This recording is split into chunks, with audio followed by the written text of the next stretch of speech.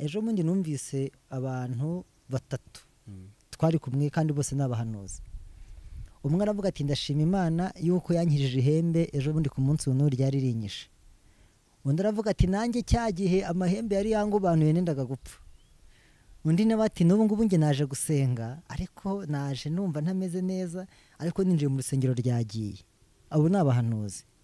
Noneho ndimo ndibaza umuhanuzi ushobora guhanura akiva mu buhanuzi ihembe rikarimutegereje ku muryango. Dufite Imana ukorera ikakurindira mu murimo ugisohoka mu murimo mukamutakiri kumwe. Mwitubeshya ni ikibazo cy'uko abarokore byarabananiye gukizwa ngo mube nka Kristo.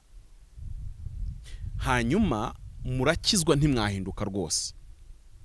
Hanyuma agace katahindutse rwose n'aka Satani azajya ahora agaklaminga akarikarama avuga ati ariko kwa muhire afite akaboko k'iburyo n'akanjye. Mwitubeshya ni ikibazo cy'uko abarokore byarabananiye gukizwa ngo mube nka Kristo.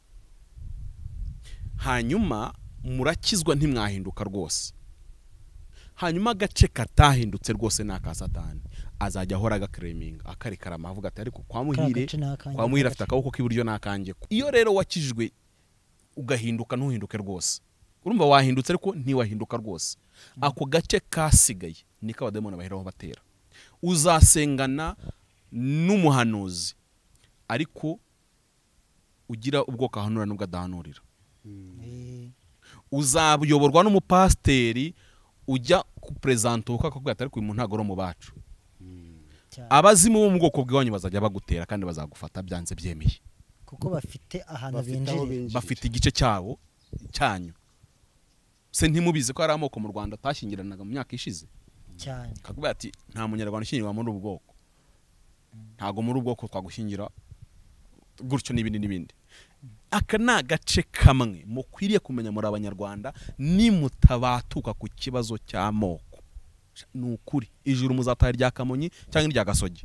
Ibi ndabivuga ubikunda bikunde ubyanga byange. Sinzabazwa ubugingo bw'umuntu ari we wese naburiye ntanyumve. Kuko mu bintu Imana yarambwiye ngo ningutuma kubwurira umunyabyaha ntumuburire agapfa azize ibyaha bye nzakubaza ubugingo bwe. Niyo mpamvu uzumva iteka ryose iyo mvuga ntacyo ntinya kuko nzi ikinshikamiye. Kiruta ibyo mwe mwankora n'ibyo wowe wese. Kiruta imbunda mwankira imbere, kiruta amarozi mwantega, kiruta. Nta muntu n'umwe ntinya. Kuko ntinya Imana yambwiye ngo narimbura umubiri wawe n'ubugingo. Byose nkabirimbura nkabyoheza Gehinomu. Kandi uzanambwirira abakiranutsi ngo nimbwira umukiranutsi ngo kubaho uzabaho akiringira ibyo gukiranuka yakoze ku munsi w'igicumuro cye ntacyo gukiranuka yakoze na kimwe kizibukwa. Iyo mbibabwira Mbabaye, mbibabwira njyewe ndi guhunga umujinya w'Imana undi inyuma wuko nanze kubaburira. Niyo mpamvu muzumva navuga nabi wakumva navuze noroheje. Ibyo nibikureba njyewe mba nzi ibyo ndi gukora. Ibisigaye biri mu maboko yawe. Aba barokore nibemere bakire Yesu kuko ntekereza ko nta wahura n'ibitero bingana byose yahuye nabyo. Mwigeze mwumva abadayimoni bamujwigiriza cyangwa yarwaye ihembe? Nuko se bitabagaho. Ni ikibazo cy'uko mwanze gukizwa. Ejo bundi Imana yambwiye ikintu n'uyu munsi ndacagitekereza kikantera ubwoba.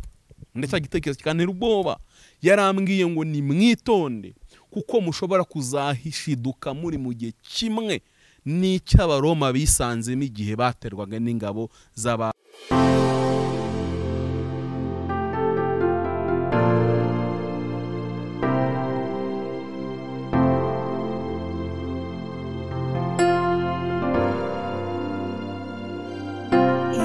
igihugu cyiza kiradutegereje mu ijuru kizicarwamo n'abatowe na Yesu. Bahaye ikaze abadukurikiye, turabashimira kandi ko mubana natwe uko bwije n'uko bukeye kugira ngo turusheho kwagura ubutumwa bwiza bwa Yesu, yaba ari mu mitima yacu twebwe tuba turi imbiranye turi kuvuga cyangwa se nawe ubudukurikiye. Ngira ngo mbere yuko twajya muri byinshi reka tubanze dusenge, hanyuma dusaba Imana ibane natwe muri kino kiganiro. Nitumara gusenga turaza kubabwira abatumirwa turi kumwe, ndetse tubabwire n'aho dukorera hagiye hatandukanye, kandi turakwifuriza yuko wafashwanya natwe mu izina rya Yesu. Reka nsabe uno mugabo uri bumoso bwanjye adutangirire n'isengesho. urakoze Imana kuduhaye amahirwe yo kuza kuvugira kuri izi mikoro, kamera ziri kudufata. Urakoze Mana. Ibi bintu bifite inyungu mu buryo burambuye. Ndabizi neza muri iki kiganiro niwemera kuza kubana nanjye ndunguka, kuko ndi bufashwe. Umuntu wanjye w'imbere arakura, arabyibuha, ariyongeramo imbaraga. Mana, ndabizi neza ko ijambo ryawe riratubwira ngo umuntu wanjye w'imbere ahinduka mushya uko bukeye n'uko bwije. Ubu rero ndishimiye kuko nicaye muri iyi resitora, ngiye gufashwa, ngiye kugabura umuntu wanjye w'imbere. Nishimiye ibyo kurya byiza waduteguriye, kandi nzi neza kutategura nabi nk'abantu, kandi nta na kimwe wakwibeshyamo.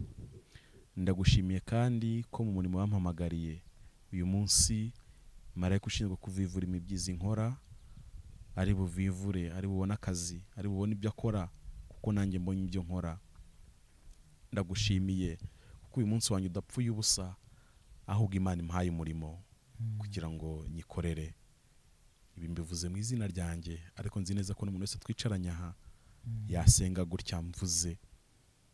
Ndakwinginze rero, ubwo tugiye mu murimo wawe, ubwo tuwutangiye, tubaye nk'abahinzi bafashe amasuka bahereye hepfo umurimo utangirira. Ndakwinginze kugira ngo uduhe gutangira neza, tudasiba, cyangwa se tube nk'abahinzi bakomereje aho abandi bagejeje.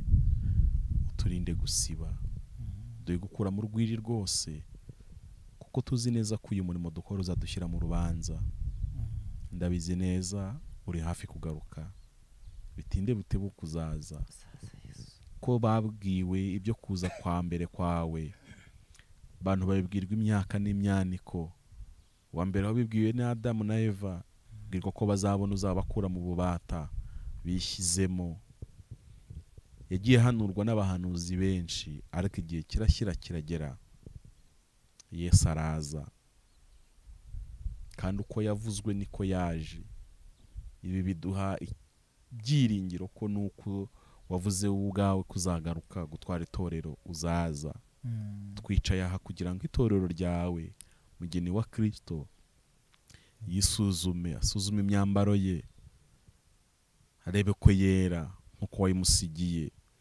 Iri torero warihaye ibipimo bitagomba kuburaho cyangwa ngo birengeho, ndetse ubwira Mose, waramubwiye ngo ntihakagire uwongera ku magambo yawe. Abyihanangiriza urubyiruko ubwo yandikaga igitabo cyo gutegeka kwa kabiri, igice cya 4 umurongo wa 2, niyo magambo yavuze. Geza mu gice cya 12 umurongo wa 32 asubiramo ayo magambo. Sibye ko mu Bibiliya atandukanye uwo murongo bashobora kugira igice umurongo wa mbere mu gice cya 3, arababwira ngo ibi bintu nimukongereho, ntimukagire n'ibyo mukuraho. Ndasenze mu izina rya Yesu kugira ngo umugeni wa Kristo dukurikiye, rebe ko ikanzu ye nta bindi bintu yateyeho, arebe ko ikanzu ye nta n'ibyo yagabanyijeho, kuko iyi kanzu yawe imeze nk'igenda ikururuka hasi, kandi ukadusaba kwitwararika ngo itandura. Tumeze nk'abambaye amakanzu yera bagenda mu byondo no mu masayo, kandi bitagomba kutwanduza. Naho umwanda uguyeho tugomba guhita duhamagara umwuka wera ngo atwereshe ijambo ryawe.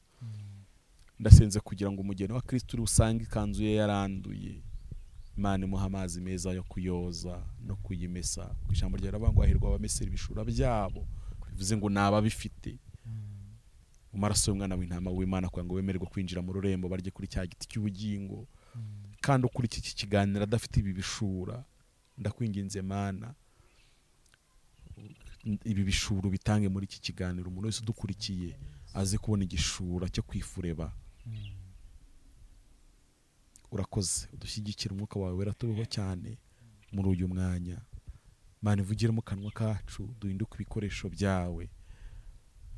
Akira akanwa kanjye, wakira akanwa kaba bombi turi kumwe. Hanyuma Mwuka Wera tukugomorore amatwi y'umuntu wese ukurikiye iki kiganiro n'imitekerereze ye, turabikugomororeye ngo bihinduke imibibe nziza, uteremo ijambo ryawe urikuze urimeze.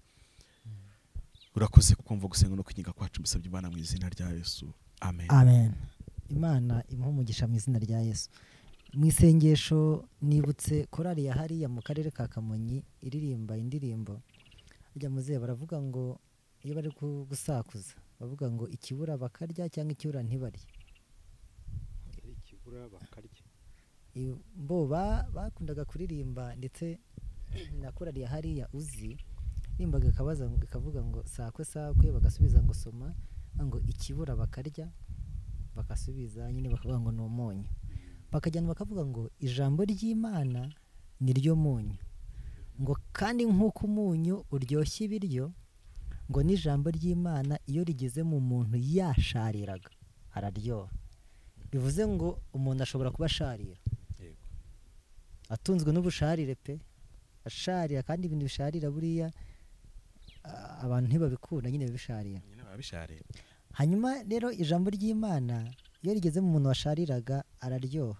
Ndabyumvise mu isengesho numva nkumbuye gukomeza kurya, kuko umunyarwanda yavuze ngo ibintu umuntu arya asa nabyo. Iyo urya ibintu bibi nyine usa n'ibyo bintu. Imana imuhe umugisha, nayo numvishe mfashijwe n'amagambo meza yarakoresheje asenga. Hanyuma ngewe nitwa Antoine Umuhire, dukunda kuba turi kumwe kuri Twaguke, kandi n'ubu ndabizi ko mudukurikiye. Imana ibaha umugisha. Umaze kudusengera reka nayo muhe umwanya abibwire, noneho anasuhuza abadukurikiye bose. Murakoze cyane. Nitwa Sogeza Pamphile, mpaye ikaze abantu bakurikira Twaguke. Twaguke nayo ni YouTube channel ya Umuhire, kandi mpaye ikaze n'umuntu wese ukurikira Beulah Uwashyingiwe. Amahoro Imana abe kuri mwe. Murakoze. Reka twakire na muzehe nawe adusuhuze, asuhuza abamukurikiye cyangwa abadukurikiye, noneho anatwibwire. Murakoze. Reka mbanze kubibwira. Nitwa Ndabakuranye Feliciane, mvuka mu karere ka Kamonyi. Ubwo rero nkaba nshuhuje abadukurikiye bose kuri izi nkoranyambaga abantu bahuriraho.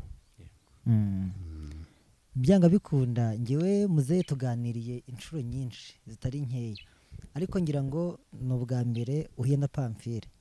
Pamphile byanga bikunda ubu ngubu yumvise ngo Ndabakuranye, ubu hari ikintu kigiye mu bwonko mu byanga bikunda.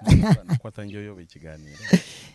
Nguhaye umwanya kugira ngo iryo zina rwose banze urimubazeho. Uko biri kose birumvikana ko bisa nk'irigenurano. Ni irigenurano. Urebye ubwo mbese warabacitse. Ubwo ibyo ni ibya data niwe wabitekereza gatyo.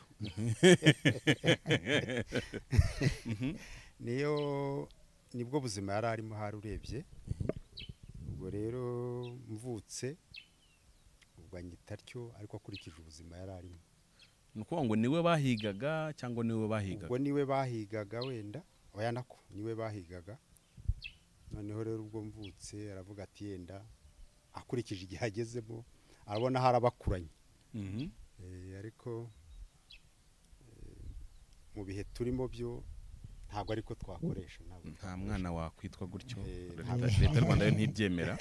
Ariko uko biri kose nanone abantu badukurikiye, nubwo bene aya mazina tuyanga, buri zina ryose ryo muri Bibiliya riba risobanura ibi rihuye n'umuhamagaro w'umuntu. Burya urebye izina rya mbere rya Aburamu, apana Aburahamu, mvuze Aburamu, ha itarimo. Aburamu icyo ryasobanuraga uwo yari we mbere yuko ahura n'Imana. Ariko ahuye n'Imana imuhindurira izina yitwa Aburahamu, rivuga sekuruza w'amahanga, mu gihe rya mbere ryamurize nk'umuntu w'incike. Sarayi na Sara nabyo nuko byahoze. Sara isobanura nyirakuruza, ariko Sarayi nawe ryasobanura ukundi. Nawomi byari ifite icyo isobanuye, aza kurihindura yitwa Mara, isobanura kusharira. Iyo turebye Yesu, ijambo Yesu cyangwa se Yoshua n'ubundi risobanura umuhamagaro wabo, icyo bagombaga gukora. Iyo turebye Kristo risobanura icyo yagombaga gukora. Abantu bose nka Salomo n'urugero wenda rwo insorezaho. Salomo ni izina yiswe na se akiri umwana, ariko yari amazina y'amagenurano. Iteka ryose amazina hafi yose ya Bibiliya ni amagenurano, kuko Salomo yavugaga umwami w'amahoro, kandi Salomo bari mu isaro mu ruhinja cyane, isa ataramenya uzayobora. Hari babu Salomo n'abandi bahari, ariko ayita Salomo umwami w'amahoro. Bivuze rero ko amazina y'amagenurano nubwo yatwitaga baba bafite icyo bari kugenura, ariko burya mu myaka iri imbere riba rifite ubusobanuro.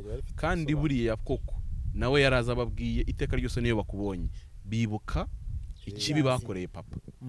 Ni byiza ko uyu munsi tutayita abana bacu kubera ko abatera igikomere, ariko umwana wakumva ashaka kuryitwa rwose bashaka bajya bakagusirina.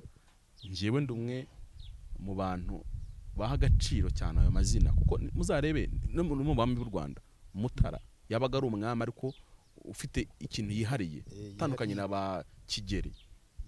Yego, birumvikana ko hari ikintu numva nifuza ko tuzaganira, kuko hari indirimbo ivuga ngo, uranayikunda, ivuga ngo murinzi we menyesha ibi. Harimo ijambo rivuga ngo tuzahabwa igihembo cyiza nidutabaruka. Uyu musaza nawe yakunda kuvuga ikintu bita ibuye izina. Iki gihembo biravuga ngo umuntu ngazahabwa izina, ibuye ryanditsweho izina rishya ritazwi n'undi uwo ari wese, uretse uritanze n'urihawe. Urihabwa we ntarabimenya, azabimenya uwo munsi. Ariko ubu ngubu byanga bikunda izina izampira rezi. Yego, rirahari. Imana ishimwe ko izina ryanjye ryanditswe mu gitabo cy'ubugingo. Hanyuma nagira ngo twibutse abantu ko ejo bundi twari twaganiriye, cyangwa mu minsi ishize tuganira ku murimo w'Imana, tuganira ku bakozi, uko Imana ikorerwa cyangwa uko dukwiye kuyikorera, ariko hari ibintu tutavuzeho kandi twakagombye kuba tuvuga. Noneho dushime n'abantu bagiye bagaragaza uko ibintu bari kubyumva nuko bakomeje kugenda babitugaragariza, ndetse banatwereka yuko badukurikira. Kandi ni byiza ko umuntu agaragaza amarangamutima ye, akagaragaza uko abyumva, ibyo yumva byakongerwamo akabishyiramo, kuko muri comment ni urubuga rwiza tuba tugomba gukomeza kuganiriraho. Ariko n'uyu munsi turakibaza, ese umukozi w'Imana, ese abakozi b'Imana, ariko uyu munsi noneho tuze mu gipande cy'abanyamasengesho, noneho tuze no kwinjira muri babandi bagira impano zibira mu masengesho, kubera yuko akenshi impano nyinshi tubona tuzisanga mu byumba by'amasengesho cyangwa tukazisanga mu materaniro, ariko abantu bavuga ko yaje mu mwuka mwinshi w'Imana. Reka mbanze wenda mbaze muzehemo gakeya, kuko uko biri kose abantu bakurikiye Beulah ntabwo bari basanzwe bamubonaho, bashobora kuba batazi uburyo yagiye akizwa cyangwa imikizwe ya kera. Ukurikije uko ubona amasengesho, amateraniro y'iki gihe turimo n'igihe mwakirijwe, ubona ibyo bintu bifite isura isa? Se ni ibihe byafunguwe bikaba byarorohejwe, cyangwa ni ibihe abantu bakanyaze wenda bakaba barabihambiriye cyane byari byoroshye mu gihe cyanyu? Urakoze. Amateraniro yacu y'iki gihe ntago ameze nk'amateraniro twebwe dukizwa uko yari ameze.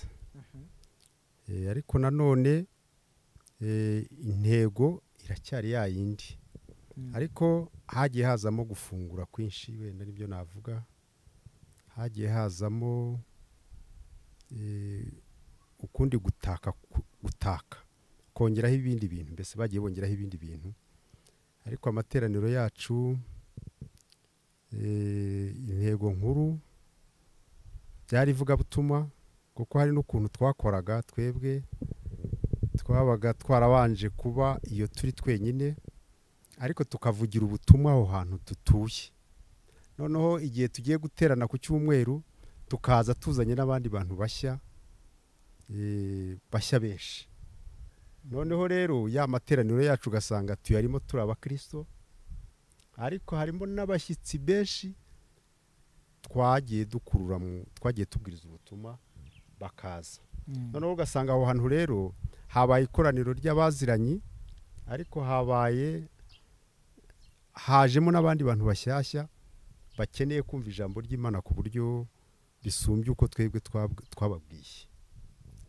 Noneho rero abantu twahura habaga hari amatsiko yabo bashyashya natwe dufite urukundo rwo kongera guhura twabaga turi bake wenda ariko ubu ngubu ayacu y'iki gihe hajemo ibintu byinshi, hajemo ubuzima bw'abakozi nk'ibyo bavugaga ku buryo hari ibintu byagiye bifungurwa hari n'ibindi bintu bari kwitaho kuruta ya ntego yo gukurura abantu ukabigisha. Wenda nk'igipande navuga nk'igipande cy'amaturo no gutura hari ukuntu byazaga nyuma yo kuvuga ubutumwa no kwigisha abantu bashya no kwigisha twebwe, ariko bene ibintu byose biri gukorwa mu materaniro y'ubu ngubu usanga kwita ku maturo ari ibintu biri kwitabwaho byitabwaho mbese cyane ugasanga nubwo twavuga ubutumwa ariko umusozo no kuza kureba uko twashyize mu giseke kiri bwinjire nta maturo nta ubutumwa ryabaye. Urumva rero mbese ubwo ni nk'aba bari Marti nta foto nta kirori cyabaye. Ubwo rero urumva ko hari ibintu byahindutse, hari ibintu byagiye bihinduka ariko intego yari iyo. Bivuze ngo hari ibyo mwabanzaga cyangwa ibyabaga bimeze nk'ibigenderewe n'ubundi bisa nk'iba birimo ariko bifite umwanya muto. Biracyarimo niko natangiye nkubwira nti ya ntego n'ubu biracyahari ariko bongeyemo ibindi bintu bishaka kurusha ya ntego imbaraga. Ahubwo byamaze kuyirusha tukivugisha ukuri. Byamaze kurusha ya ntego imbaraga. Birayirusha imbaraga. Kubera ko ni na evaluation y'abakora evaluation y'itorero mu maso y'abantu bose yaba abayobozi n'abakristo bivariwa bakurikije umusaruro ryinjiza, kandi umusaruro si abantu ariko burya biri wrong. Umusaruro akaba ari abantu kuko abantu bazazana ibyo byinjiza, ariko uyu munsi barabara ngo hinjiye angahe. Turimo tuza ahangaha turimo gukorera ikiganiro tugeze ku muryango nabajije muzehe ikibazo ndashaka kukibaza ndapamfire. Ubu inshuro nyinshi amadini arabatiza kwa gatandatu w'ukwezi kunuko bakabatiza, mu gihembwe bakabatiza, mu gihembwe bakabatiza, ariko ugasanga abakristo wenda 500 basengera ku rusengero aho kugira ngo 600 baba 400, kandi buri munsi babatiza. Bari abantu babatizwa, bari abana, reka mbita abana kuko baba ari abana bavutse, bari abana babatizwa bajyaye. Yeremiya ni wewe wahanuye aravuga ngo umubyeyi ageze igihe cyo kuramukwa ariko nta mbaraga afite zo gupusa umwana. Mu itorero rya Yesu iyo mvuye mu idini imwe ngiye mu rindi, Yesu nta kintu aba yungutse. Yego ndi mu itorero rya Kristo, ariko idini mvuyemo rirahombye n'idini ngiyemo rirungutse, ariko umugambi w'Imana nta nyungu ibayemo na ntoya. N'ubundi n'umwana uvuye mu cyumba kimwe yinjira mu kindi, yego aracyari wawe. Yego ijuru ryo rihomba iyo naguye, kandi nshobora kugwa mu ijoro bakampomba ariko mu idini bari kunguka kuko gihari, kandi none no gushayininga. Ni nacyo kintu gikomeye ku bantu basomye agatabo k'umurinzi. Ni agatabo nanditse Imana arambwiye kandi yabimbwiye kera, cyagiye kera muhira. Hari ibintu byinshi nagiye wagiye wumva mvugaho ku binanditse mu gitabo cy'umurinzi, nagiye twagiye tubiganiraho kera tukiri mu byumba by'amasengesho bikora mu gitabo. Imana arambwiye ngo igihe kigiye kuza Satani agiye kwinjiza abakozi benshi mu itorero cyangwa se mu madini, hanyuma kandi abazajya bemera kumukorera neza azajya bazamura mu ntera yego mu idini, ku buryo Pamfili wari umukozi w'Imana ariko ari umwana niyemera gukora Satani mushiduka abaye pasiteri, mushiduka ari we muhanuzi mukomeye musigaranye, ari we muntu ushayininga mu itorero, ariko yahabwa na Satani yego, ariko bisa nkaho bikorwa mu izina ry'Imana, ku buryo n'ubibona rwose abona Pamfili aba umukozi w'Imana ufite amavuta, katuvuga iryo jambo, ariko mu ijuru atakiri ku rutonde rw'abakozi b'ijuru. Ibyo rero ni nacyo dukwiye kwicara tugatekereza. niba gukizwa kw'aba bana batoya kwarukunga ku bwami bw'Imana, inshuro nyinshi y'idini nta nyungu ribabonamo, ntabwo ribakurikira. Ariko iyo ari abakiri, idini rirabakurikira, bo nta nubwo bahunga idini. Idini rirabakurikira kugeza ubwo uzabona umuntu abatijwe vuba kubera amafaranga menshi afite, atari ikibazo cy'uko azi ibintu, bagahita bamugira perezida w'ababatijwe vuba. Ubwo ni uburyo bwa mbere bwo kumuboha. Ubwa kabiri bahita bamwinjiza mu bintu, kuko ari umugabo, bagahita bamugira yego w'inyubako. Urumva uyu muntu ntaho azajya, ariko wa mukene babatizanyijwe, nubwo yari yuzuye umwuka wera, nubwo ari we wagiye mu itorero rya Kristo, mu idini ashaka kutamukurikira. Ibyo rero ni igihombo ariko kitagaragarira no maso yacu, kuko twebwe tureba nyine ibiboneka. Ni nacyo kibazo mbona tuhura nacyo cy'abana bavuka ntibarerwe, ntibakurikiranwe, noneho ejo tugahurira mu cyumba, tugahurira mu masengesho.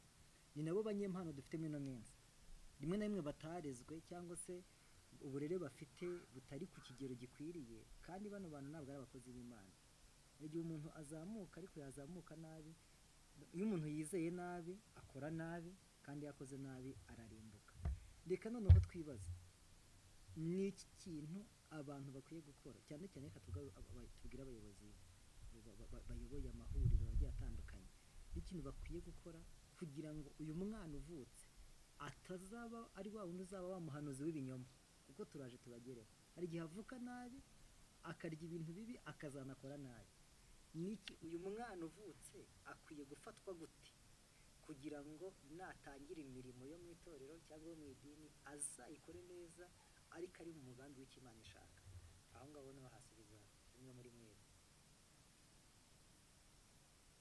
Ngenda atanga ingero z'ubuzima bwacu busanzwe. Umwana iyo avutse,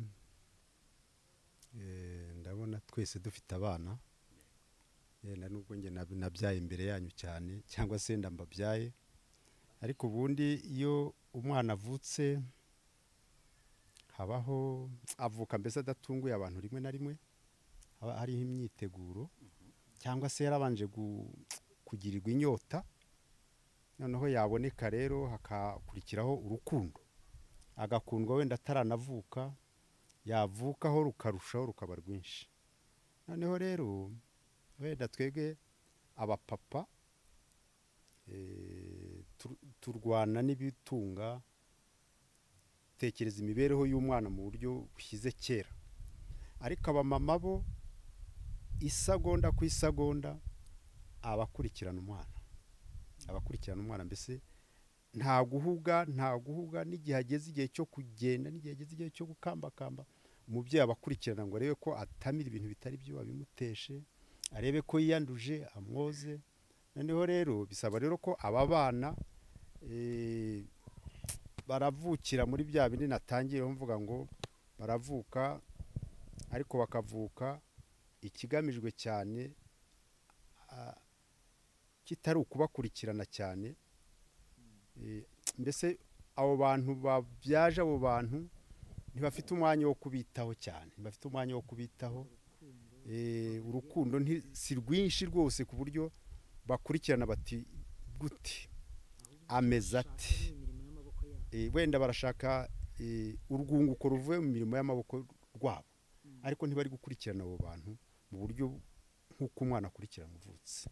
Muse ibintu uvuze, iyo abaga nagiraga amahirwe umuntu watangiye iki kiganiro akazagitangira akanakirangiza, ariko kuko abantu benshi tutavuga ibinejeje imitima yabo, ibiganiro nk'ibi barabihomba, kandi nako guhomba nyine. Urumva muze nakubwira ngo umwana ntatungurana,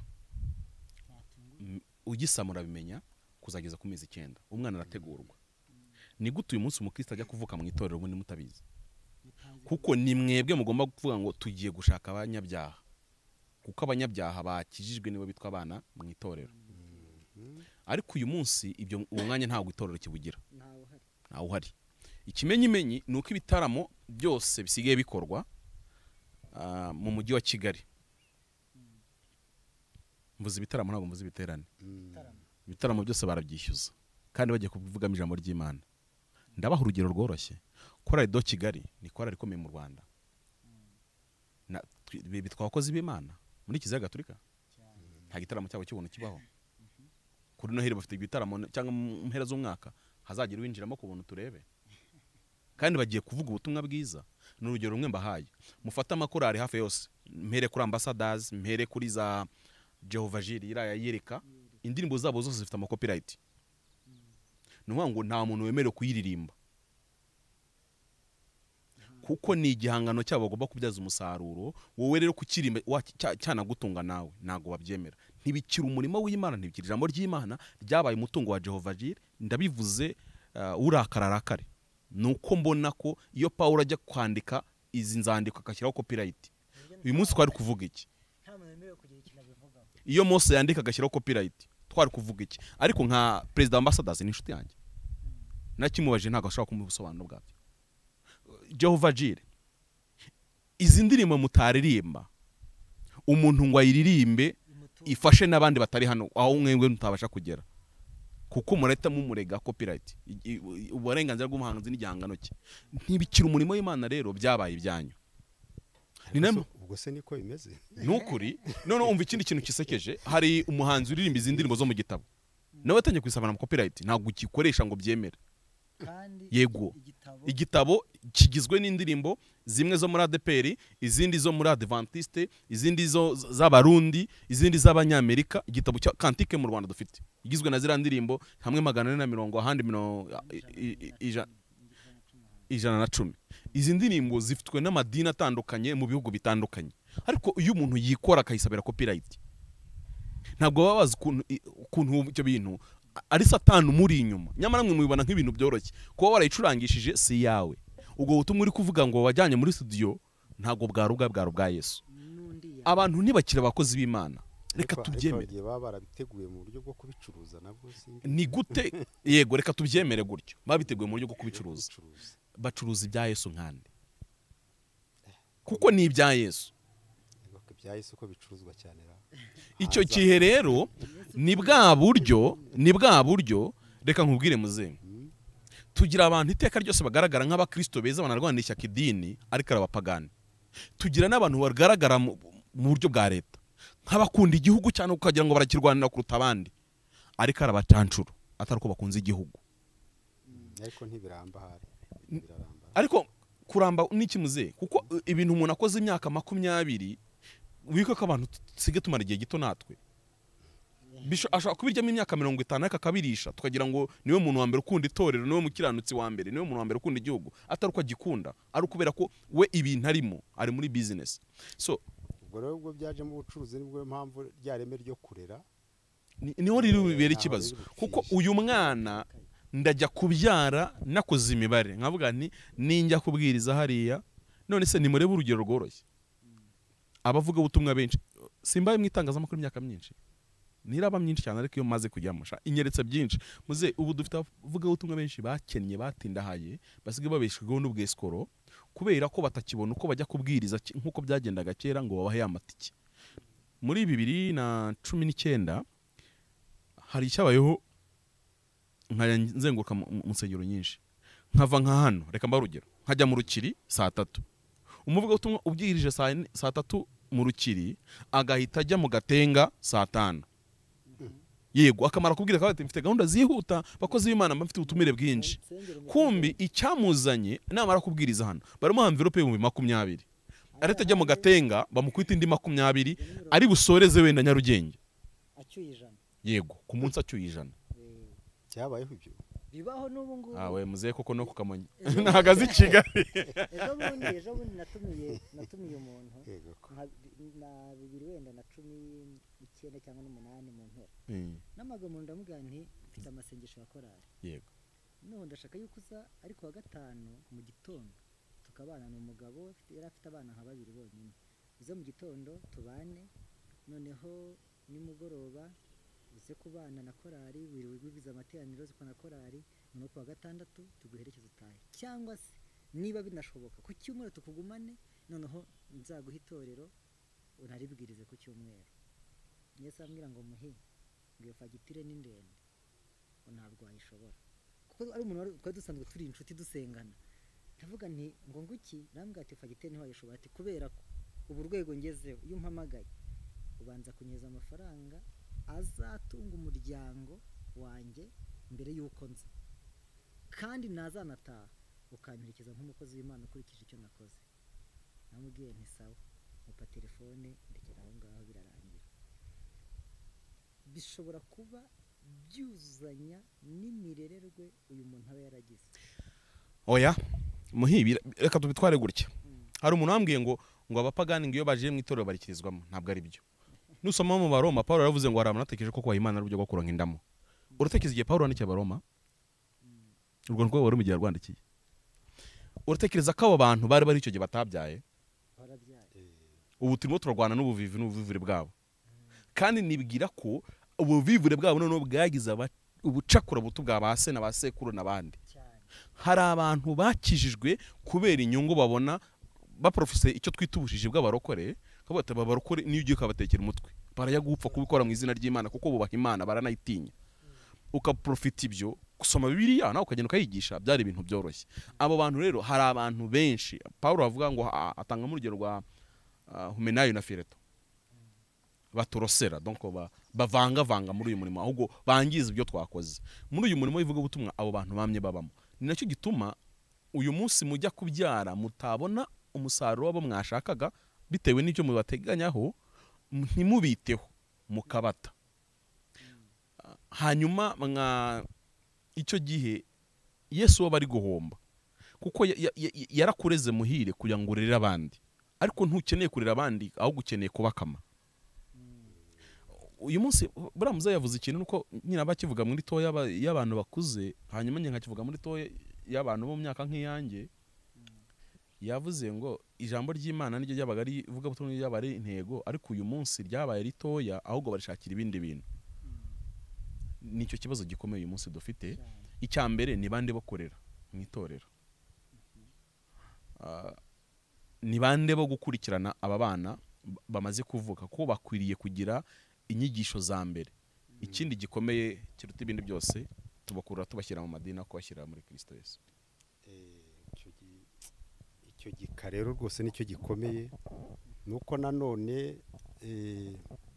turabazana bahagera urabona inshingano yaduhaye yaratubwiye ngo mugende sibyo mubwire abantu mubahindure sibyo nimara kubahindura mubigishe noneho rero hari ukuntu rero tubabwira bakaza ariko ntitubahindure ntitubereke n'uburyo bashobora guhinduka urumva rero nicyo kintu gikomeye ahubwo barinjira bahagera ntitubereke uburyo bari buhinduke noneho banahinduka ntitubigishe ntitubone umwanya wo kubigisha cyangwa ntitugire urukundo rwo kubigisha ubasanga batarahindutse kuko utarahindutse ntiwahindura icyo kiri mu bibazo bikomeye kandi muhimwe mu gihe cyose muzabona itorero ridari mu karengane mujye muri dutaho mujye mwicare mutekereza ariko kubera iki nta karengane dufite kuko igihe cyose Satani we azi itorero rya Kristo ararirwanya ku manywa na nijoro kugira ngo arebe ko yababuza kujya mu ijuru hanyuma igihe cyose mukora ibintu byanyu byose bifitinga na systeme zose Satani akoreramo mujye mwibaza ni iki kiri kubitera kuko nta gihe na kimwe itorero rizigera ridafite itotezwa hano mu Rwanda dushaka kugira amahoro ariko itorero rya Rwanda rifite ikibazo ni rya Kristo ariko hano mu Rwanda nanone Pamfira ashobora kugira amahoro kandi ari mu itorero rya Kristo ariko muhira akaba ari mu ntambara ariko niba izo ntambara niba ntabona ko muhira mu ntambara zitotezwa kubw'ubukristo kubw'itorero mujye mumenya ko ari ikibazo uyu munsi ni iki kintu turi buvuge cyatuma ubundi Satani aduhagurukira mu byiciro byose yaduhagurukiramo ntacyo kubera ko ibyo Satani azanye byose twemera kubyakira yego oya n'intego cyangwa se uko ubutumwa ireme ryabwo yego iyo rivuyeho sinzi hari akagero njya nkunda gutanga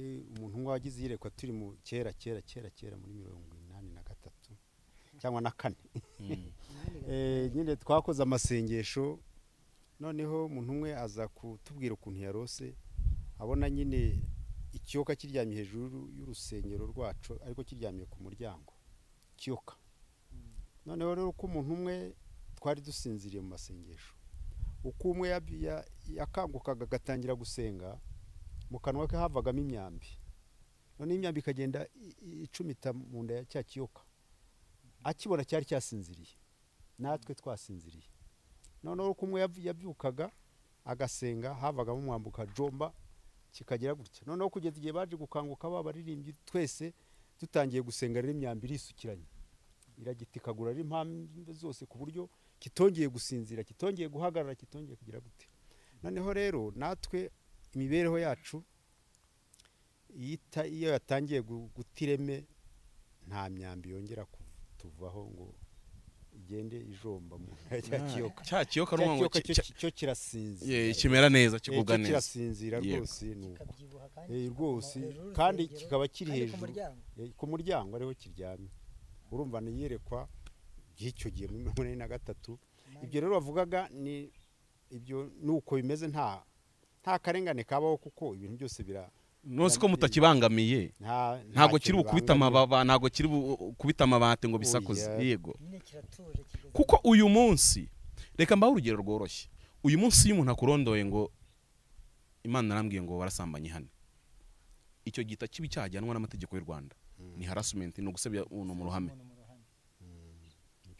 nyamara mbere winjiraga mu cyumba twose hari ibyumba twagiye tubamo abantu bazi icyumba cy'igahogo ahantu bitaga kwa mama Sandrine cyari icyumba rwose muhi baguteruraga gutya akajugunya hanze ni ibintu nabonyesha amaso kuko namwe mu bayobozi cyangwa mu mamambure ba groupe y'icyumba ubwo bakaguterura se kuko wanze kwihana kuko umuntu arajya mu mwuka ntabone pamfiri akabona ni nk'igitebo cy'amase cyangwa ibindi bintu byose noneho we ntaterure nk'uteruye pamfiri agaterura nk'igitebo kubera iki reka mbanze sobanura kuri ako kantu twagiraga ikintu cyitwa urukarabiro cyari icyumba cyo kwaturirwamo ibyaha kugira ngo twihane tujye imbere y'Imana no dutunganye hanyuma umuntu utahaciye cyangwa wahaciye akaharenga kwisanga hahandi byari ikintu kitoroshye noneho uyu munsi uwo mwanya wo kwatura twigeze twasenga amasengesho muri korari umuhanuzi barahanuzi batatu umwe ndabyibuka yaturutse imbare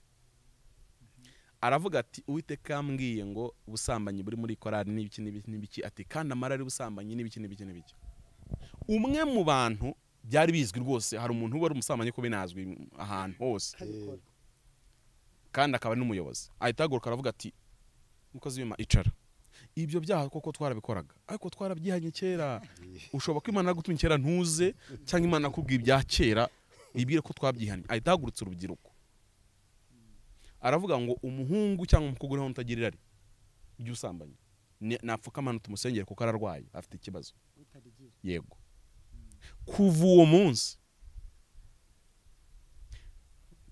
byabaye nk'ibikinguriye urubyiruko rwose twaturi muri iyo korari kugira irari no guteretana noneho birofisho icyakurikiyeho hateraguruwamo abana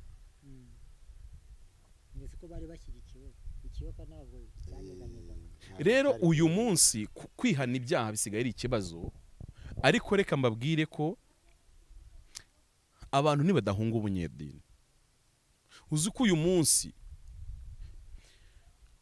umukristo mu muhindura umukristo mu idini ryanyu bigahita bisa neza na bya bintu Yesu yabwiraga abafarisayo akavuga ati uwo muhinduye aba mubi inshuro ebyiri kuri mwe kuruta arushaho kuba umwana wa Gehenomu ibaze uyu munsi aho gufata umukristo uhindutse ngo mumutoze ijambo ry'Imana muramutoza amahame ya DPR igenderaho muramutoza isabato muramutoza amahame angirikani igenderaho cyangwa ikindi idini yose umuntu adukurikiye abayemo aho kugira ngo mu musome ritangiro kugeza mu byahishuwe mubwira byiga byitondere murabanza mu mwigisha ngo ibitabo by'umwuka w'ubuhanuzi ngo ngize mu badive ibi ntambara ikomeye ibyo ntago ari bya Bibiliya ni ibitekerezo by'abantu ubuntu bazatangira kutuzana bya biganza ngo igitabo cy'ibiganza bisenga ngo tugisome kagatamo ngo kumutima w'umuntu dusome ntabwo ibyo ari ijambo ry'Imana ntabwo ari ijambo nta maverisi undi baba bagendeye hose muri ibyo bitabo aha uko biri kose rero ibyo yewe nasomye byinshi pe ariko se bakabikora badahereye ku verisi ku ijambo ry'Imana aha muze nonaha reka ngurugero hari ijambo nasoma Paulo avuze ngo mutahanishe guhoberana kwera mu kinyarwanda ariko mu ndimi zose nurwo Paulo we yanditsemo gusomana kwera yego no mu cyongereza akoresha holy kiss ahantu hose no gusomana niryo jambo Paulo yakoresheje niryo we yanditse mu kigereki noneho kubera iyihe mpamvu mu gihe cyabo mu muco wabo w'abantu b'Iburasirazuba guhoberana ntabyo bari bazi nayo mpamvu ntaho uzagera ngo usange Yesu yahobeye abantu yarabasomaga na Yuda yaramusomye kuko gusomana byabo ntago byari byo gusomana nkuko kuri romantique kuko ibyabo babikoraga bitagambiriye kubyutsira ry'ubusambanyi atari ikimenyetso cyo kirari ahubwo ari uburyo bw'urukundo rutagira uburyarya yego urukundo rutagira uburyarya uyu munsi ibice byinshi by'iburengerazuba kuko twe abanyarwanda tuyoborwa n'isi turi mu gice kibarwa mu isi y'Iburengerazuba ubwo n'abantu bose bagendera kuri gahunda zose ziyoborwa na Amerika n'Uburayi nibo twita abantu b'iburengerazuba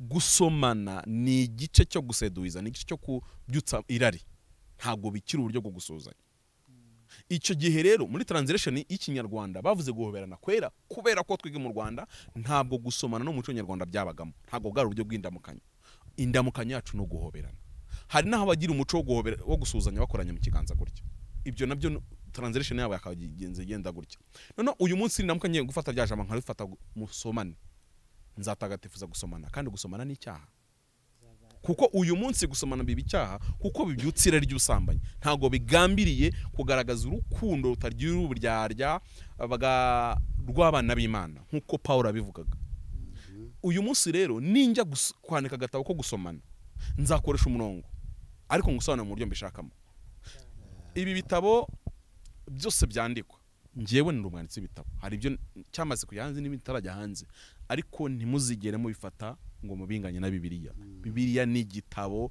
cyavugutiwe kiracurwa Bibiliya kivugo kwabyo ibindi bintu byose Imana yambwira ngashyiramo n'amarangamutima Imana yanamira hakazamo n'ubunyarwanda kuko ngiye mfite background y'ubunyarwanda hazamo utwo tuntu twose tuzamo ibyo wari aho wavukiye wakuze n'abandi bantu bose bandika ibitabo rero ntabwo bigomba kugereranywa cyangwa ngo bisimbure Bibiliya ikwiriye kuba aricyo gitabo ariko uzasanga mu madini si ibyo bintu si ibyo senabasesa gukunda umugore umupasiteri bamubajije ngo ibyo kwambara ipantaro tavuga ati nuyambara mu idini yacu tuzaguca naba ariko no kuyambara nabi oya nuyambara abakobwa se abakobwa ne bambara amapantaro hanyuma mitambaza nti none se Mose yandika ngo abagabo n'abagore ntibakambarane mu itegeko 2 bose bambaraga amakanzu na Mose yari yambaye ikanzu icyo gihe ikibazo kiri ku ipantaro dusubire mu makanzu se kuko Mose yari yambaye ikanzu kandi abwira abagore ngo Imana yavuze ngo abagore n'abagabo ntibakambarane twagiye tugerageza gusobanura ijambo turisobanuje irindi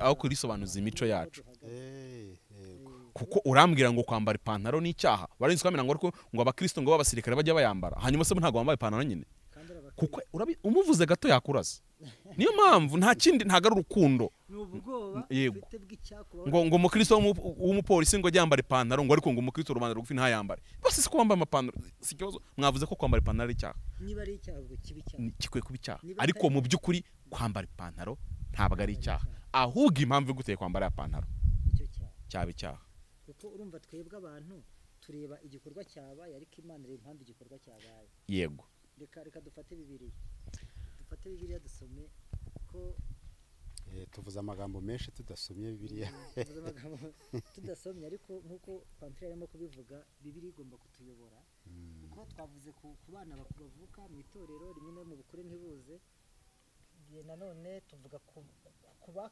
amaboko yakabaye arera abo bana atabarera neza bigatuma twinjirirwa tukagwiza ibintu bibi reka rero dusome turebe aho duhura n'imbogamizi akenshi cyangwa aho abantu bari gutsikira cyane kubera kutamenya unanyemerere ikiganiro tucyoriyante muri bwa buryo hari deni twagiyemo abantu bushize twababwiye ko tuzaganira ku urakibuka ikibazo nakubwiye ko tuzaganiraho dushyirwamo n'abakozi b'Imana duhorana abakozi b'Imana amadeni abakristo bahorana atarangira nta nubwo azigera arangira kuko baranakikubwiye muhire kuko gikomeye kirakabije muze sinzi wenda niba we nta madeni ufite y'abahanuzi n'abanyamasengesho n'abapastori aya nta madeni ntayo kuko ntayifite usengeye ngo byare umwana niyo madeni mbese ubukonje wawe handi ukorera kuko njye ndahazi ubu ndahasohoka utamaye akabido karindwi k'ubuki kandi ubizi neza ko natereye umusozi ikindi ninjye wabihanuye wenda bwa mbere cyangwa ninjye wabihanuye habura iminsi 2 ngo bibe n'abahanuzi ako kandi yo kansekeje k'abahanuzi nk'ubu hari umuntu umanurira ikintu uyu munsi ngasanga Imana kimbwe muri 2 kandi akakureka akikubwiye wenda noneho wenda icyakoze arakinyibukije ubu Pamfili ntago akayi k'amasezerano ngira nta no mu mutwe ntago mbitindaho kuko nigeze nagira ikayi y'amasezerano ndandika igihe kimwe njya kizabonwa kigendwa ubwo nshatse kuba ko umunsi takigendwa kuko Imana yambujije kujya kizabonwa rwose ubu ariko abandi barajyayo hari abandi bajyayo ariko namwe muzareba bajyayo amaherezo menshi bagira twigarukire fata impera kurya mbere Mana uri kwiringiriye aho cyagiye twaturi Imana arampamagaye rambwira ngo Pamfili ayo masezerano se kwasomye ndayibuka njye yakubwiye hanyuma najya nkwibutse ko hari nayo nakubwiye utanditse hari n'ibyo nibwiye utazi ntukangaruka imbere na rimwe unyibutse amasezerano wowe ugiye yibuka kugira ngo ukomere ugire ibyiringiro kuko ngiye sinyibagirwa kuva uwo munsi nahise nca za mpapuro zose ndazicwanyaguza zanditseho zitanditseho ndazicyura tuzigira buriya n'uyu munsi ntabwo wampanurira ngo njye Pamfili njye kwandika kuko niba bivuzwe n'Imana ntizigere byibagirwa ntizanabihindura ubwo bundi ndarwana n'iki njya kubyiba nzajya mbifata mu mutwe kugira ngo ngewe mbyibuke kugira ngo nkomere ubyibuke wowe ubundi iyo niba mpuye n'ikigeragezo mvuga nti Mana nshingiye ko wambwiye ngo sinzakorwa n'isoni wasoni bundi imbere hari isezerano ngo sinzakorwa n'isoni ntabwo ndi bujye kubwira Imana ngo none ngo ubwo ntabwo yari yabyibagiwe ko bimbwiye ukaba utarimo kubikora ntabwo yari yabyibagiwe ikintu kimwe Imana arambwiye ngo ibyo yita isoni sibyo twita isoni kikena banajya kitondera kuko ibyo wowe wita isoni byagukora kandi Imana akubwiye ngo ntuzakorwa n'isoni dusomere hanyuma tugende ku kibazo cyo kuvuga ngo ese kuki duhora mu ideni niba Pamfili yagusengeye kuko utegetswe kumwishyura yego utegetswe kumwishyura ese kuba muhire yampanuriye ko muhire njyanye igihe wampanuriraga ubukwe bwanshanze karebe nkajya nibagirwa ubu se nawe yegize nawe warahanuye harya kumumena kumugena harya muhi ubu nawe nkurimo ideni icyo kintu wenda kugira ngo tugire umujyo tukijyanamo areka dusome amagambo kandi ngiye muri hangana nsoma Bibiliya umwanya munini ni menshi nafata Bibiliya asome muri Matayo igice cya 10 na Mariko igice cya 6 na Luka igice cya 6 aya magambo asangwamo na amazina y'intumwa 12 niko titiri ivuga mugabye birasekeje ahamagara bigishwa be 12 abaha ubutware bwo kwirukana abadayimoni no gukiza indwara zose n'ubumuga bwose murumva ubutware abantu bahawe kwirukana abadayimoni gukiza indwara zose n'ubumuga kuko ubwo bivuze kuvumbwa si indwara amazina y'intumwa 12 naya uwa mbere ni Simoni witwaga Petero na Andrea mwene se na Yakobo mwene Zebedayo na Yohana mwene se na Filipo na Barutolomayo na Toma na Matayo umukoresha w'ikoro na Yakobo bene Arufayo na Tadayo na Simoni Zerote na Yuda Iskariote ari wamugambaniye abo 12 Yesu arabatuma abategeka ati ntimuzajye mu bapagani cyangwa mu midugudu y'abasamariya ahubwo mujye mu ntama zazimiye z'umuryango wa Isiraheli ni mugende mwigisha muti ubwami bwo mu ijuru buri hafi mukiza abarwayi muzura abapfuye mukiza ababembe, mwirukana abadayimoni, mwaherewe ubusa, namwe mujye mutangira ubundi.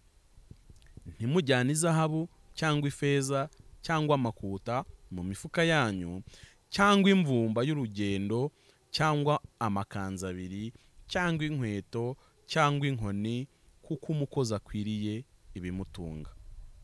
Ariko umudugudu wose cyangwa ibirorero muzajyamo, mushakemo uwo muri icyo ukwiriye, aba ari we ubacumbikira kugeza aho muzacumbukurirayo. Nimwinjira mu nzu, mubaramutse, inzu niba ikwiriye amahoro yanyu ayizemo, ariko niba idakwiriye amahoro yanyu abagarukire. Kandi nibanga kubacumbikira cyangwa kumva ibyo muvuga, nimuve muri iyo nzu cyangwa muri uwo mudugudu, mukunkumurira umukungugu wo mu birenge byanyu. Ndababwira ukuri yuko ku munsi w'amakuba, ku munsi w'amateka, igihugu cy'isodomu n'igomora kizahanwa igihano cyakwihanganirwa kuruta uwo mudugudu. Hari amagambo atatu nsomyemo ahantu nshaka ko dutekerezaho kurutaho. Irya mbere, ntimujye mu bapagane cyangwa mu basamariya, mujye mu ntama zazimiye za Isiraheli. Kuko abapagani ni abapagani, n'abasamariya rwa ruvange rw'abahoze ari intama bavangavanze. Icyo ni kimwe. Icya kabiri, mwaherewe ubusa. Bibiliya yavuze ubusa, ntiyavuze ubuntu. Ni ubusa, free, nta kiguzi na kimwe mwatanze cyangwa cyatanzwe n'undi wari we wese kugira ngo ibi bintu mubihabwe. Gitandukanye n'ubuntu Imana yagiriye abantu, nuko hari igiciro Kristo yishyuye. Ibindi byo noneho mubiherewe ubusa. Nta wagize icyo atanga ku bwanyu, namwe ntacyo mwatanze. Yego. Icya kabiri, icya gatatu, umukozi, ntimuzajyane package, impamba, yaba yijyanye n'ibyo gutunga umubiri cyangwa ibyo kwambika umubiri. Umukozi akwiriye igihembo. Ni ibintu bitatu. Tubitwaye duhereye ku cyambere rero, cyangwa tubitwarane? Reka tubitwarane, kuko ikibazo ngiye mfite tugwe kuganiraho ni kimwe. Aba bantu bahawe ubutware ku kintu icyo ari cyo cyose hano mu isi. Icya mbere ku myuka, icya kabiri ku burwayi, icya gatatu ku bumuga. Hepfo banahawe ubutware ku rupfu. Yego, yaravuze ngo muzure n'abapfuye. Avuga ikindi, package ya Yesu ntago bayiturestinze hano, ariko irimo ibintu byinshi. Wibuke ko yaravuze ngo nimugende abana amahoro, kuko urwo rwo usanga rutayakwiriye arabagarukira. Kandi iyo Yesu avuze amahoro, iyo Bibiliya ivuze amahoro, ibyo twakwita umugisha wose, kuko ibivuzemo prosperity, guhirwa cyangwa ubukungu, ibintu by'uburumbuke. Urumva niba ari abacuruzi, niba ari abahinzi, ibyo bintu bivuze icyo kita prosperity cyangwa se ubukungu. Ikabivuze umutekano, ikabivuze ubuzima bwiza. Cyo ni cya gatatu. Icya kane ikabivuze umubano mwiza n'Imana. Yego, amahoro agizwe n'ibyo bintu bine. Ndabisubiramo. Ivuze ubukungu cyangwa se guhirwa, uburumbuke. Ikavuga kugira umutekano, security, kuko amahoro ntabwo ari security, nanone bakorana kwitandukanya. Icya gatatu ikavuga ubuzima bwiza buzira indwara n'ibindi bintu n'ibindi. Icya kane umubano mwiza n'Imana. Inzu niba donc aba bantu barafite ubushobozi bwo kuguhesha ibyo bintu bine muri rya jambo ryitwa amahoro gusa baguhaye, kandi byaba bitagukwiriye bikabagarukira. Kuko ariko birabiranze tuzuka biri wango niba bishoboka mu Rwanda hano bantu bose amahoro. Bivuze ngo hari abantu badashoboka ko mwabana amahoro. haraho bidashoboka. Hanyuma noneho aba bagabo bose guhera kuri iki gice cya 10 dusomye muri Matayo kuzageza muri Matayo 28 ntaho bigeze bishyuza, kandi ibintu barabikoze. Niyo dukomeje mu nzandiko Paulo yanditse no mu buzima bw'ibyakozwe n'intumwa, ntaho dusanga bigeze bishyuza. Icyo bikora ari washatse kubishyuza ko somo ni mukonikoni. yarabiguraga yashatse kubigura aravuga ati yarabiguraga. mumpe kuko byankoreye nanjye mumpe njye mbiha abantu n'ubundi yarasanzwe abikora ashaka kongera imbaraga mu kazi bintera ubwoba muhire bintera ubwoba budatuma njya mu bintu byinshi muze kuko nimugume mwitana cyane nimugume muri ibyo ibyo nabyo ubwabyo birakomeye icyo gice usomye ubwacyo kirakomeye kwirwa ujya muri byinshi none se koko usanze kwambwiye ngo nta deni wumvise nta bantu ufite amadeni kuko nta bantu bagusengeye ubu ngubu ufite amadeni n'abantu baguhanuriye oya usibye wowe nta n'uyo wafitiye nako nta bayagufitiye oya nta bayafitiye wahanuriye kuko oya ubwo mbese urumva nta deni kubera ko nyine yampereye ubusa bwa mbere nagira ubuntu sibyo icyo nicyo kiba ni kirekire ntikigira n'iherezo sibyo noneho rero ibindi bindi nyuma yo kugirirwa ubuntu ibindi nabiherewe ubusa ni ibintu biri hanze hano biri gukora nkunda kuvuga ngo mu myaka 70 y'ubuzima yabimpereye ubusa ubwo rero ubuzima bwanjye mu mibereho yanjye sinjya ntekereza kuba nakwishyuza kandi nanone rero numva nkurikije uko itorero rikora nta n'uwo nagiramo ideni kubera ko nawe nagiramo ideni ubwo ntiwambura muze ntiwambura kuko itorero iyo ririmo gukora bino bintu Petero afite uko ateye afite ibyo azana ukurikije imiterere ye noneho agakurikiraho bandere bafite uko bateye ba Yohana bafite uko bateye ibyo bintu byose barabizana rero Pawulo akarya ibyanjye nambe Petero akarya ibyanjye nanjye noneho nkarya ibya Petero afite ibyo azana nanjye nkagira ibyo nzana ukurikije uko itorero rimeze none se ideni ryava he ubwo hakabaho ko umwe azana icyo afite umwe tugahuriza ku meza noneho umuntu agatora icyo atari afite uwazanye ikijumba akarya umuneke kandi none akajyore ku bishyimbo none ideni ribuze kuva hehe rero none uzi kugira gutya akaziminiya arishyuza uririmbo wahimbye indirimbo uno musaza yahimbye indirimbo yitwa umuyoboro ngez'amakuru urumva ko ino ndirimbo ni iya kera ubu nawe rero abishatse yarambika kandi akavuga ati ino ndirimbo reka ntangire nishyuze iyo ndirimbo si iya kera ariko uzi ko kuko nigeze numva kera byigeze byatera n'urungu umuntu yibye indirimbo yo kumugina arayisohora nk'umuhanzi ku giti cye ni wowe wari warayihimbye oya rwose iyo ninjye wayanditse n'amajwi nimba ari njye uyashyiramo hanyuma ubwo se noneho mpindukire mbyishyuze kuki utayisohoye korari yarayisohoye rwose none isohotse igeze hanze kubera ko ari ubutumwa buba bugomba gusakara hose noneho ngo arayifata arongera nawe ayihuza n'uko abitekereza ariko intego y'ubutumwa ikomeza kuba iyayindi nyine muri cecekera none ubwo hari kwishyuzwa iki se ahubwo ni bya bindi twavuze banditse za ndirimbo 110 urumva ni 550 bahindukire se batwishyuze ubu ntabwo bikwiriye none se deni rava he nta n'uwakabaye tera induru ngo inga indirimbo yanjye wayitwaye ngo ikibwiriza cyanjye ngo wakigisha cyawe se wagikuye ngo wagishishuye nisomeye ijambo ejo bundi rifasha abantu nawe warisoma gute ni wowe waryanditse reka njye byigeze kumbaho twagiye ku mudugudu umwe gusengerayo umuntu habagaho mu itorero ryacu habagaho ijambo ryitwaga iribanza ry'urufunguzo niryo nari kwigisha kuko turi kumwe ari umugabo yagombaga kuza kwigisha irambuye noneho turi kuruhimba arambaza ngo uribwigishe ndamubwira uribwigishe mu migani igice cya 25 umurongo wa 2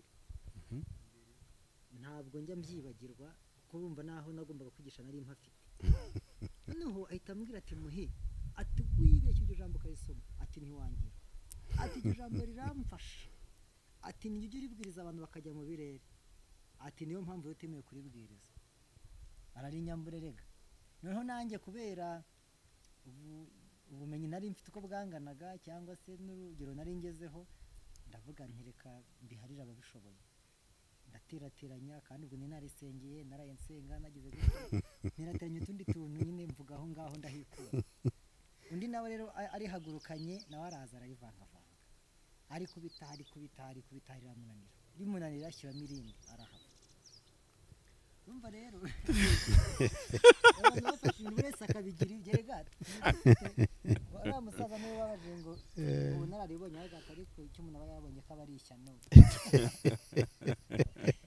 utuntu twinshi tugiye twagiye tubona ubwo nk'uwo nashaka kuza akanyishyuza ati iriya jambere nararibwirije urabyumva nawe waribwirije barafashwe baguhaye 5 mpa 2 ikibazo rero uyu muntu aje iwawe urwaye abadayimoni yatumwe na Yesu ariko urwaye abadayimoni barakuzengereje ahantu hose kandi afite ubutware bwo kwirukana abadayimoni cyangwa se ubwo mvuze ko wenda kwa Muhire aze kwa Muzehe mufite uburwayi ntaho mutivuje mwagiye no mu Buhinde mwagiye na hehe byaranze aje kwa Pamfiri mpora mbyara abana bamugaye gusa bafite ubumuga bakavukana ubumuga cyangwa nanjye bwanye ndabufite uyu mukozi w'Imana urambuye ikiganza gutya ati mu izina rya Yesu ndagucyashye wawe akifite ibyo cyashye ahana afite ibyo cyashye ahana gifite ibyo cyashye agahita akubwira ati harya mu Buhinde bivurije kurangaye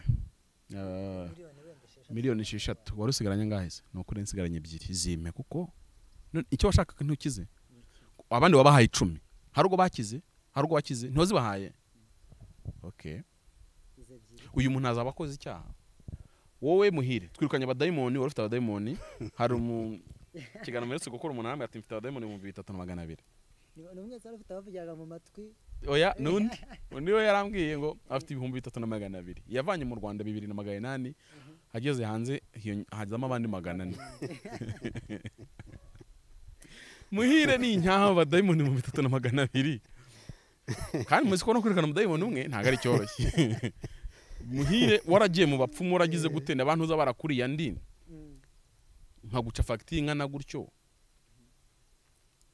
murabyumva gute kuko impamvu mbivuze nuko dufite izo fagitire uyu munsi dufite abantu bafite ayo mafagitire biragenda gute kandi byabananiye kuyishyura oya harimo nababashe kuyishyura kuko urumva niba Pangarasi baramuciye 10 kandi akarasigaranye 2 kandi bataranamuvuye agatanga 2 urumva nta kibazo ariko arastanze 2 Muhire se niba gutya hanyuma Nikodemu se na Korode na ntuza niba byagiye bigenda gutya harayatanga none hari n'abafite ideni rihoraho bya buri kwezi ugomba kujya yama gutya buri kwezi abo buryo ntirizanarangira uzajyuma make kugira ngo miliyoni runaka zigere oya ahubwo nyine Imana igutegetse kuzajya unyishyura urusengero nkodesha yego ibyo bibaho cyane nanjye hari ahantu mbizi karonzi uyatanga mbo biherukana mu minsi ishize sindi niba n'ubu ngubu akiyatanga ariko hari amafaranga yategetswe gutanga ariko we yitwa icya 10 kandi si ngombwa kuba yayungutse ahubwo ni itegeko kagomba kuyaha dadiwe uko biri kose mwavuze ngo si icyaha ariko ku ngoma ya Yesu mba mvuga ngo icyaha ni ukutizera ariko hari ibindi turema bigahinduka ibyago kurema ibyago bura rero ushobora kutaba icyaha ariko kikaba icyago uri kurema urumva wowe ntukoze icyaha ubivugishije n'ukuri ntunaryarye ariko urimo urarema icyago cyangwa se urimo urarema amahano icyago amahano cyangwa se uri kurema igicumuro wenda reka tugarukiye kuri ibyo bitatu icyago rero wenda gitandukanye n'icyaha icyaha kiragutandukanya n'Imana ariko icyago cyo kizaza kikurimbure sibyo si iba navuga ngo kikurimbure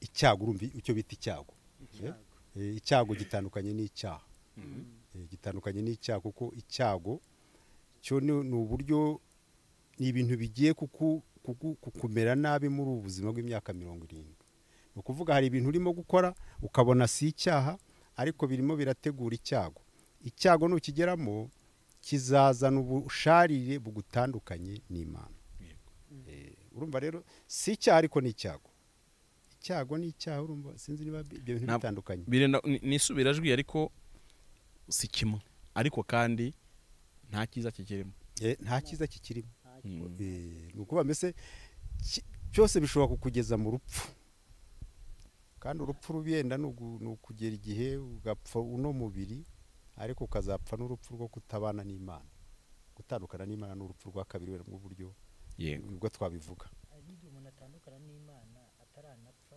by'umubiri akaba apfuye nyine agapfa ahagaze agakomeza kandi agakora n'imirimo ibyo nibyo wa muzungu yise zombi ni abapfu bagenda kuko na Bibiliya hari abantu dusaba kujya kuzura kandi bari basanzwe bariho batarapfuye mu buryo bumwe batarapfuye barapfuye mu bundi buryo hari abakristo benshi rero cyangwa akambuga ngo hari abantu benshi bafite akaga cyangwa bafite ibibazo by'inomenyenda iremereye bikururiye kandi bashobora kutazanishyura ikibazo nuko abenshi babikora bazi ko ari gukora umurimo w'Imana yego kuko ndiko bigishije kuko ari igihe umuntu aza akaguhanura ukavuga uti bino bintu n'umuntu ahanuye rwose ari kumwe n'Imana yagerekaho rero no kukwaka ikiguzi ukahita uvuga ati bino bintu rwose n'Imana ibivuze oya rega muhire abahanuzi ntabwo tubarwanya kuko njya nkunda kubivuga abantu bambwira ngo ariko kuvuga n'abahanuzi nanjye ndiwe nakabaye ndi kwivuga nabi ahubwo ndi kuvuga abantu babyihaye cyangwa se abantu baprofita inyambaro y'akazi bakayikoresha mu nyungu zabo bwite mwiko ko umuyobozi wese urahiriye kuyobora gukora muri leta y'u Rwanda aravuga ngo ububasha mpawe sinza bukoresha mu nyungu zanjye bwite hanyuma iyo ahindukiye akabukoresha mu nyungu ze bwite abiryozwa n'itegeko niyo mpamvu mwibuka ko mu minsi ishize President Kagame navuze ngo hari abantu bajya kuri banki akabanza akavuga ngo ngewe ndi runaka aho kwanga agiye gutora umurongo akavuga ngo ngewe ndi runaka kuburi runaka wifata ububasha wahawe na leta ubuzanye mu nyungu zawe bwite wagomba kujya ku murongo nk'abandi nubwo nyine by'ubupfura nk'abantu kuko tuzi inshingano ufite twakabaye tuguha umwanya ukajya imbere ariko wiwiha nuwiha ukoresheje ububasha wahawe na leta mu nyungu zawe bihuze rero na bya bindi n'ubundi rero yego reka nanagisobanure gutya niyo mpamvu mu mategeko y'umuhanda tugira ibinyabiziga ntakumirwa ibinyabiziga ntakumirwa ni iby'abantu bari ubutumwa bwihariye bwa leta icyo gihe mwese mutegetswe kumuhinzira uko byagenda kose nimushake mwe munamutiyaje murayihengeka abona aho atambuka kuko ari mu nyungu rusange ari mu nyungu zanyu mwe muri yego mwebwe muri hano kandi n'abandi bataraha ari mu nyungu zanyu ntabwo rero batwaje igitugu harimo abantu biganyira ngo polisi nciyeho ngo noya ibyo wize amategeko y'umuhanda wese azi ko ibyo n'ibinyabiziga ntakumirwa ntago nje kwigisha amategeko y'Imana muri kano kanya so no muri uyu murimo w'Imana mu by'ukuri abanyamasengesho ni umwe mu mirimo y'Imana ivuna kuruta indi pe kuko reka mbabwize ukuri muhi iyo wiyirije ubusa bigeza saa 9 ukajya umva mu mutwe biri kwikaraga biza kugera ninjoro ukabura igice cyo kuryamira kubera ko nta kimwe kizimu gisigaranye ejo ku munsi ukurikiraho uba ari ikibazo uyu muntu w'umunyamasengesho aravunika ariko ntabwo umunyamasengesho ari ibintu bavukana nabwo ni impano y'Imana kandi aherewe ubusa ikibazo rero cyakabaye kiri kuri nyiri kuyimuha hepfo yagisobanura avuga ngo agomba gutungwa umukozi w'Imana agomba gutungwa ariko ntagomba gucuruza ntabwo ibintu tubihabwa kugira ngo tubicuruze hari abahanzi nahamagara hano bakomeye bafite amazina yakomeye muri iki gihugu cy'u Rwanda Imana agibwira ngo yabahaye impano y'ubuhanzi none barabicuruje nagiye kubereka kandi yaraberetse koko turabibona uyu munsi tubahamagaye bakakubwira yarakubwira ati kujya muri studio mwantumye kuko mwabonye indirimbo zanjye muze muri studio bihenda gutye ukumva birumvikana ariko n'amafaranga agiye muri studio nayo yaraye Imana iki kintu rero kiratunana kugitandukanya ubwo butwara ufite nubwo kugira ngo naburinde nabwo biragusanga gusenga kwiriza ubusa biragusaba utuntu twicwa ngo bwabo twari Imana akize muri wowe burindwi ariko ntabwo uburindira kugira ngo ubwishyuze none ikibazo rero gisigaye hari abavuga butumwa mu byiciro bikomeye by'abapasiteri n'ibiki hano ku ma YouTube no mu nsengero nyinshi basenga bavuga ngo hari ituro ryo guhumanurwa ngo hari ituro ngo ry'incungu hari ituro ryo gukuraho umuvumo hari ituro ry'abana b'imfura hari ituro ry'umuhanuzi hari ubwoko bw'amaturo nangiye kumuvuga ntuza yahimbye agendeye kuri Bibiliya n'ibindi yagiye ahimba hafi aho ngaho kandi yabyigisha umva birangira ahubwo wayatanze nanjye bayatangiye. Ariko isezerano rishya muri Kristo Yesu, ibintu byaho ibitari ubuntu n'ubusa, ibitari by'ubuntu n'ubusa. Ahubwo ikibazo Yesu watumye abantu akababuza gucuruza, yabonaga bazabaho bate? nuko Bibiliya yabisobanuye hekereye. Yavuze kuko umukozi wese akwiriye gutunga cyangwa akwiriye icyo gihembo. Yego. Ntabwo rero igihembo umukozi agihabwa n'uwarimo gukorera cyangwa uwarimo aho igikorwa, ahubwo agihabwa n'uwamutumye. Uwamutumye niwe umuha igihembo. Uwamutumye n'umuha igihembo, we akaza akageza ubutumwa kubo bugenewe, ariko noneho nyiri kumuha ubutumwa akanamuha igihembo kandi akamuhemba uko ashaka. Akamuhemba uko ashaka. Ariko Yesu ukuntu ahemba ashaka birasekeje muhire. Uzi ko yafasha abantu ngo mu gitondo bashyira mu kazi saa 11 bajya mu murimo. Mu gitondo kare bazindutse baravuga ngo harya nangahe, barayamuca arabati ntacyo ndayabaha ngo masaha yinashyiramo n'abandi, namwe ndaza kuba nkayo nahaye abandi. Saa 6 saa 8 kujya saa 11 benda gutaha nabwo ashyiramo abandi. Bari bukora isaha y'uko bahembwaga saa 12 hanyuma ngo agiye kubahemba arabanganya, babandi bararakara. Ngo barakare ati bumvaga bari buhembwe menshi na cyane ko bo bazindutse, ariko hari ibyo yari yababwiye azabaha, ntabwo agombaga kubirenza. Uyu murimo w'Imana ni ukuteye. Yesu aduhemba gute ko kuva nabaho? Usibye n'abantu berekwa n'abaza kutubwira byinshi tutajya twumva, nta urambwira ko amafaranga amanutse mu ijuru akaza akagowe mu rubo ngayafate. Yesu abahemba gute muze? Aba bantu bazakura he amafaranga yo kubatunga? Na cyane ko Yesu arababwiye ino round ya mbere arabohereje, twasomye mu gice cya 10 cya Matayo. Haleluya. Yababujije no kujyana amakanzu abiri. Ubwo muri uyu munsi ya none n'amakositimu abiri. Kucyo gihe n'amakanzu bambaraga. Umunsi wabujije kujyana kositimu, nane magambo nini bya bimarete bajyana byo kuzahindura imyambaro. Kuko Yesu yarazi neza ko aho bohereje hari amakanzu wazambara kandi afitinga buri taye. Ariko umeze muhi, urabona muzehe mujyanye ntimwakwambarana. Ariko Yesu ahantu yabatuma muri babiri, azi neza ko hari amakanzu mwese uzambara kandi akabakwira. Ingano yanjye nkakwirwa na muzehe agakwirwa tugezeyo. Kandi akanakubwira ngo ntujyana amafaranga, bivuze ngo bari bayafite. Ni bari bayafite. Kuko kuba babujije bayakura.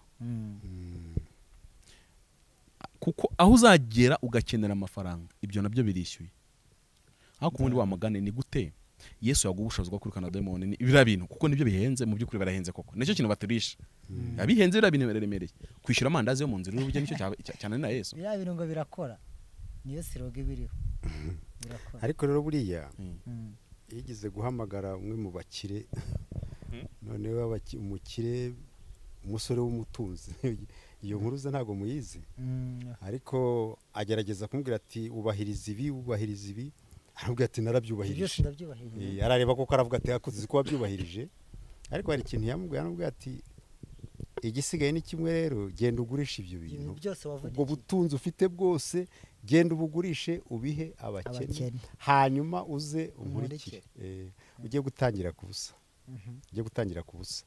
Buriya rero uravuga ngo hari ikintu gikomeye cya mbere, kuba uriho. Ubwo kuba mbese byonyine uriho, noneho ikindi kuba yarakurobanuye muri abo bantu benshi bari bari ku isi. Akakubwira ati rero ibyo kuroba amafi bireke, barayasanze baroba amafi, bireke ngwino nkwereke uzaroba abantu. Noneho uwo ngo nawe aramubwira ati gurisha ibyo ngibyo ufite, uhagarike n'iyo mikorere yawe yihagarike, uze dutangire iyi mikorere mishya. Iyi mikorere mishya rero ntago umwanya munini ugana muri imyaka 70.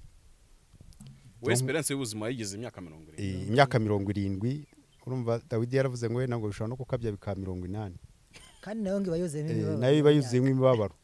Ariko Yesu rero mu ntego ye ntago ibyo birimo. we ntabwo atubarira mu myaka ntabwo atubara mu myaka 70. Ibi bintu byose rero muri kuvuga ingorane zibizamo nuko ubikora yigira imbere akibagirwa ko azahoraho, akibagirwa ubugingo buhoraho, agatekereza ibintu byo mu myaka 70. Mu myaka 70 rero hazamo nayo mafaranga uri kuvuga, hakazamo na kositimu, kode bw'inzu, hakazamo n'imikorere sinzi urumva ni inyubako, imikorere. Ariko yaravuze ati iyo mikorere yihagarike, ngwino dutangire iyindi imeze nk'ayishekeje. Ira mikorere ya Yesu urabona ko yari ishekeje, ntago yari ifite ahantu yanditse bese yari ishekeje. Ariko iyo dusubiye inyuma n'aba Eliya niko bari bameze, n'aba Elisa niko bari bameze. Ese urumva n'abayeho hano, urumva umuntu watungwaga n'inzige, agatungwa n'ubuhura, ariko agakomeza agakora yiyambariye uruhu rw'intama n'iki gutyo. Kandi shahara umwana w'umutambyi wavutse mu buryo nta cyifuzo ari buzarinda apfa. Ibyifuzo dusengera atabisengera, kuko ibitambo bagomba kujya batamba yahoraga inyama n'ubugari n'ibindi byose n'umuceri weze. Ibintu byari bihari kuko yari munazanagorwa no guteka. Ira miryango yindi yazanaga ibyo gutunga se. Byanze byemeye yari umwana w'ikinege yagomba kuzaba umutambyi. Izi ngorane rero zirazanwa nuko dukurura ibintu byo mu myaka 70 ariko tukabisimbuza ibintu bizahoraho. Niyo mpamvu rero ahamagara bariya bose yaravuga ati ibintu byo kurya mu bitekereza, kuko aho hantu batumye hari abantu bafite ubushobozi kuri ibyo bintu, hari abantu barimo gukora ibyo bintu, nyamara icyo babuze ubu butumwa ntiburabageraho. Iyi nkuru yuko bazahoraho bari kumwe n'Imana ntibirabageraho.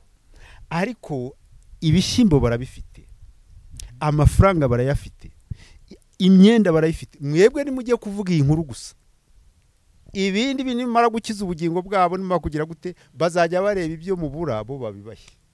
Ariko mutabibasabye, nibibasaba kuko bo uzababwira inkuru nziza se, cyangwa uzabageza mu mucyo bananirwe kubona ko imyenda yagushira bagomba kuguha imishyashya.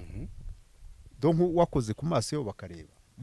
Noneho rero ingorane rero nuko ibyo byose tubikurura mu myaka 70 ikaduteza ingorane yo gutatira ubuzima buzahoraho. Nuko ngiye numva nabivuga. Icyo kibazo ni wari kimubajije wowe. Ngewe ikintu mvuga gikomeye nanahura nacyo cyangwa nkunda kumva nuko umuntu iyo yumvise hari urugero amaze kugeraho cyane cyane mu bintu by'iyobokamana, yumva yita bibyaza umusaruro kuko afite abo yasumbye. Kubera ko abantu bakeneye ijambo ry'Imana, kandi abantu benshi bakaba badafite umwanya wo gusoma, wo gutega amatwi ngo bamenye ibiri ukuri, kubabeshya biroroha. Hari ijambo tweze kuvuga kare rivuga ngo abakristo ariko bakiri mu bujiji. Uyu muntu biramworohera rero iyo yumvise hari agaturufu afite ko kurisha, avuga ati iturufu nzayirisha mpaka mbamazemo. Ntekereza ko ari nacyo kiri gutuma abantu bajya mu madeni y'ababahanuriye y'ababahanuriye. Kuko ndibuka njya nko gukora ubukwe, nzajya mu murenge ejo, umuntu yarambwiye ati narose. Niko bwari ubwa mbere numvise ambwira ko yarose ibintu by'Imana, bwari ubwa mbere kandi twarasenganaga igihe cyinshi. Ati narose kandi narose ibintu ugiye gukora Imana itabirimo gutya na gutya na gutya. Ati none ndi nkawe ambwira ibyo nakora kugira ngo Imana ibizemo. Uribaza icyo kintu, Imana ntiri mu bintu byawe, ariko ibi niba ubikoze Imana yabizamo. Byiza cyangwa bibi? Ntabwo mpamya ko byari byiza. Noneho ndibaza Imana yaba idashyigikiye ikintu, wowe ukagira ikintu ukora kugira ngo ikebanure ize mu bintu byawe. Mbese Imana wayinsimbura mu byizi. Cyangwa se kuko ntiyari ihari kubera ko yari bukorera amafaranga ahantu, hanyuma noneho ariko uyihaye ayo yari bukorera aho handi yazi wawe wayikatisha ikareka kujya kwa Pamfili kazi wawe. Hari akantu kavuga ngo hari ibitera Imana gukora. Ari ukuntu ujya kumva umuntu umvuga butumwa ati hari ibintu bitera Imana gukora, ati iyo utanze Yego. isaka wawe iyo mana ni imwe y'inda twavugaga ubushize kuko si yo mu ijuru. iyo utanze isaka wawe bitera Imana gukora. Iyo mana ni nyabingi kuko na nyabingi nawe iyo umutumye kuguhorera. Iyo mana ni amahembe n'ibitega kubera ko iyo batumye kukubita umuntu ibyo bintu bitera nyine iyo haje igitambo nyabingi aragukorera. Ryangome yagukorera n'izindi manwa zose. Unyibukije ikibazo nakwaje nimugoroba muri message. Ejo mundi numvise abantu batatu twari kumwe kandi bose n'abahanuzi. Umwe aravuga ati ndashima Imana yuko yankirije ihembe ejo bundi ku munsi w'uno ryari rinyishe. Undi aravuga ati nanjye cyagihe amahembe yari yangubanuye nendaga gupfa. Undi nawe ati n'ubu ngubu nge naje gusenga ariko naje numva ntameze neza ariko ninjiye mu rusengero ryagiye. Abo n'abahanuzi. Noneho ndimo ndibaza umuhanuzi ushobora guhanura akiva mu buhanuzi ihembe rikarimutegereje ku muryango. Dufite Imana ukorera ikakurindira mu murimo ugisohoka mu murimo mukamutakiri kumwe. Ikibazo ahubwo uboneka tuvuge ngo dufite Imana ikurinda saa 6 ya saa 8 saa 9 kakurekora kuko nanone mu murimo twaba tubigize mu idini. Twaba tubigize aho Yego. Kanya gato. Iki kibazo n'ubushize twakivuze mu kiganiro ariko mwitubeshye narababwiye ngo nta gihugu cyatera ambasade y'abandi. Mwitubeshya ni ikibazo cy'uko abarokore byarabananiye gukizwa ngo mube nka Kristo, hanyuma murakizwa ntimwahinduka rwose, hanyuma agace katahindutse rwose n'aka Satani azajya ahora agakereminga akarekarama avuga ati ariko kwa muhire afite akaboko k'iburyo n'akanjye ko. Kuko biratubwira ngo duhinduke rwose tugize imitima mishya. Iri jambo nzaba docteur muri teology hano mu Rwanda bavuga ko guhinduka ko kugira umutima mushya kugira imitekerereze mishya. Icyo si cyo. Ntirengagije ko muri aba docteur simbubahutse ariko ijambo ry'Imana Paulo avuze ijambo ry'irigereki yakoresheje ntago yavuze imitekerereze mishya, yavuze imitima n'ubundi. Kandi mpora mbwira abantu iki imitima ivuze. Umutima ni icyicaro cy'idini cyangwa se ni icyicaro cy'ubumana cyangwa cy'imyizerere. Icyo ni kimwe. Ni icyicaro cy'imitekerereze, ni icyicaro cy'amarangamutima, ni n'icyicaro cy'ibyifuzo. Iyo bivuze ngo umutima ibivuze ibyo bintu bine. Hari igihe rero umuntu akizwa agakizwa imyizerere kuko akamenya Imana y'ukuri ariko imitekerereze ntikizwe. Abademoni azajya gutera temu baturutse mu mitekerereze. Hari igihe umuntu akizwa amarangamutima ntakizwe, yaba amarangamutima meza n'amarangamutima mabi, mvuze iby'agahinda n'iby'ibyishimo, ku buryo umunezero wawe gutera gukora ibyaha cyangwa agahinda kakagutera gukora ibyaha. Abademoni azajya bakwinjirira. Hari igihe umuntu akizwa ibyifuzo bye ntibikizwe, kuko niyo mpamvu bitubwira ngo mugire wa mutima nkora muri Kristo Yesu. Ntabwo itubwira imitekerereze muri Kristo Yesu, itubwira umutima ibyo bintu byose byicayemo. Ibyo bintu byose byicayemo. Iyo rero wakijijwe ugahinduka ntuhinduke rwose, urumva wahindutse ariko ntiwahinduka rwose. Ako gace kasigaye niko abademoni baheraho batera. Uzasengana n'umuhanuzi ariko ugira ubwoko ahanura nubwo adahanurira. Uzabuyoborwa n'umupasteri ujya kupresenta ukakubwira ati ariko uyu muntu ntago ari mu bacu. Abazimu bo mu bwoko bw'iwanyu bazajya bagutera kandi bazagufata byanze byemeye kuko bafite ahantu binjira, bafite igice cyabo cyanyu. Se ntimubize ko hari amoko mu Rwanda atashyingiranaga mu myaka ishize cyane. Kakubwira ati nta munyarwanda ushyingirwa muri ubu bwoko, ntago muri ubwoko twagushyingira gutyo n'ibindi. Aka ni agace kamwe mukwiriye kumenya muri abanyarwanda nimutabatuka ku kibazo cy'amoko. Ni ukuri ijuru muzataha rya Kamonyi cyangwa irya Gasogi, ariko irya Yesu ryo naryo muzajyamo, kuko Yesu nta muyuda agira, nta mugira iki, nta munyarwanda, nta murundi, nta muki. Ariko abarokore mwakijijwe icyo kikabananira, ubwo mwicare. Ako ni kamwe muhire. Aka kabiri uzasanga umuntu akizwa kubwira atari ko umva reka nkubwiza ukuri twege mwene runaka nta muntu ugidusuzugura nahita nkwereka cyane. Sawa, ako kantu Dayimoni azajya ahora kinjira, ako kantu akinjiriramo.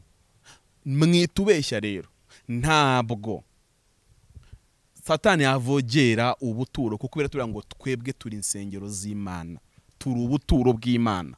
Ntabwo Imana itura mu bwonko bwanjye, itura mu mubiri wanjye wose kuva ku mano kugeza kuri uyu musatsi nako ikiganza wanze cyo kirekire kugeza hara hejuru kuri rutoki nta gice na kimwe Imana idaturamo n'imitekerereze aho igera hose ibituye yego ikibaho rero ikibaho nuko nshobora guterwa kubera urwaho nahaye Satani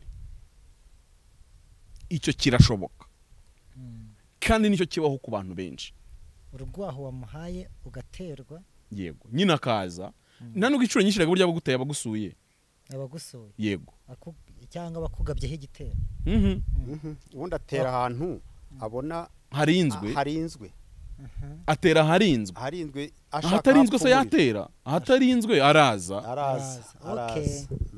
icyo nicyo kibazo gikomeye uyu munsi muhi ibi ndabivuga ubikunda bikunde ubyanga byange sinzabazwa ubugingo bw'umuntu ari we wese naburiye ntanyumve kuko mu bintu Imana yarambwiye ngo ningutuma kubwurira umunyabyaha ntumuburire agapfa azize ibyaha bye nzakubaza ubugingo bwe niyo mpamvu uzumva iteka ryose iyo mvuga ntacyo ntinya kuko nzi ikinshikamiye kiruta ibyo mwe mwankora n'ibyo wowe wese kiruta imbunda mwankira imbere kiruta amarozi mwantega kiruta nta muntu n'umwe ntinya kuko ntinya Imana yambwiye ngo narimbura umubiri wawe n'ubugingo byose nkabirimbura nkabyoheza gehenomu kandi uzanambwirira abakiranutsi ngo nimbwira umukiranutsi ngo kubaho uzabaho akiringira ibyo gukiranuka yakoze ku munsi w'igicumuro cye ntacyo gukiranuka yakoze na kimwe kizibukwa iyo mbibabwira mbabaye mbibabwira njyewe ndi guhunga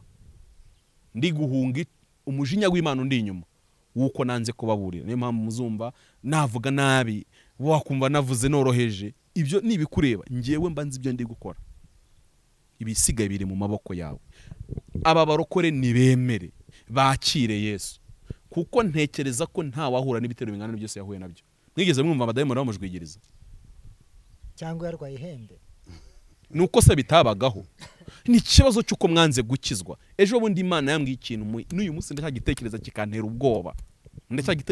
ubwoba yarambwiye ngo ni mwitonde kuko mushobora kuzahishiduka muri mu gihe kimwe n'icy'abaroma bisanzemo igihe baterwaga n'ingabo z'aba spectators ni igihe abaroma bari barafasha abantu hirya no hino ku isi barabakoloniza babagira abacakara ariko umucakara ukoze akantu kadasanzwe bakamuha ubwigenge akaba uwo twita aba freemen cyangwa ama free women no ngo niba hari ikintu kiza wakoze mu gihugu ukaba ukagira uburenganzira ukaba umuroma se nawe oya ntago bakwaga uburoma ahubwo babita aba freemen no kuvuga ngo ni umuntu none utakiri imbata ariko utari n'umuroma yego uri aho hagati wakora ibyo ashaka mu gihugu wagira ahatura kuko imbata nyinshi bazandikaga icyapa hano mu gahanga kivuga ngo ndi imbata kandi ncitse databuja umunkire yaguhemba ni icyapa babandikagaho hano kandi urumva no umuriro bayikoresha kugira ngo gifateho hano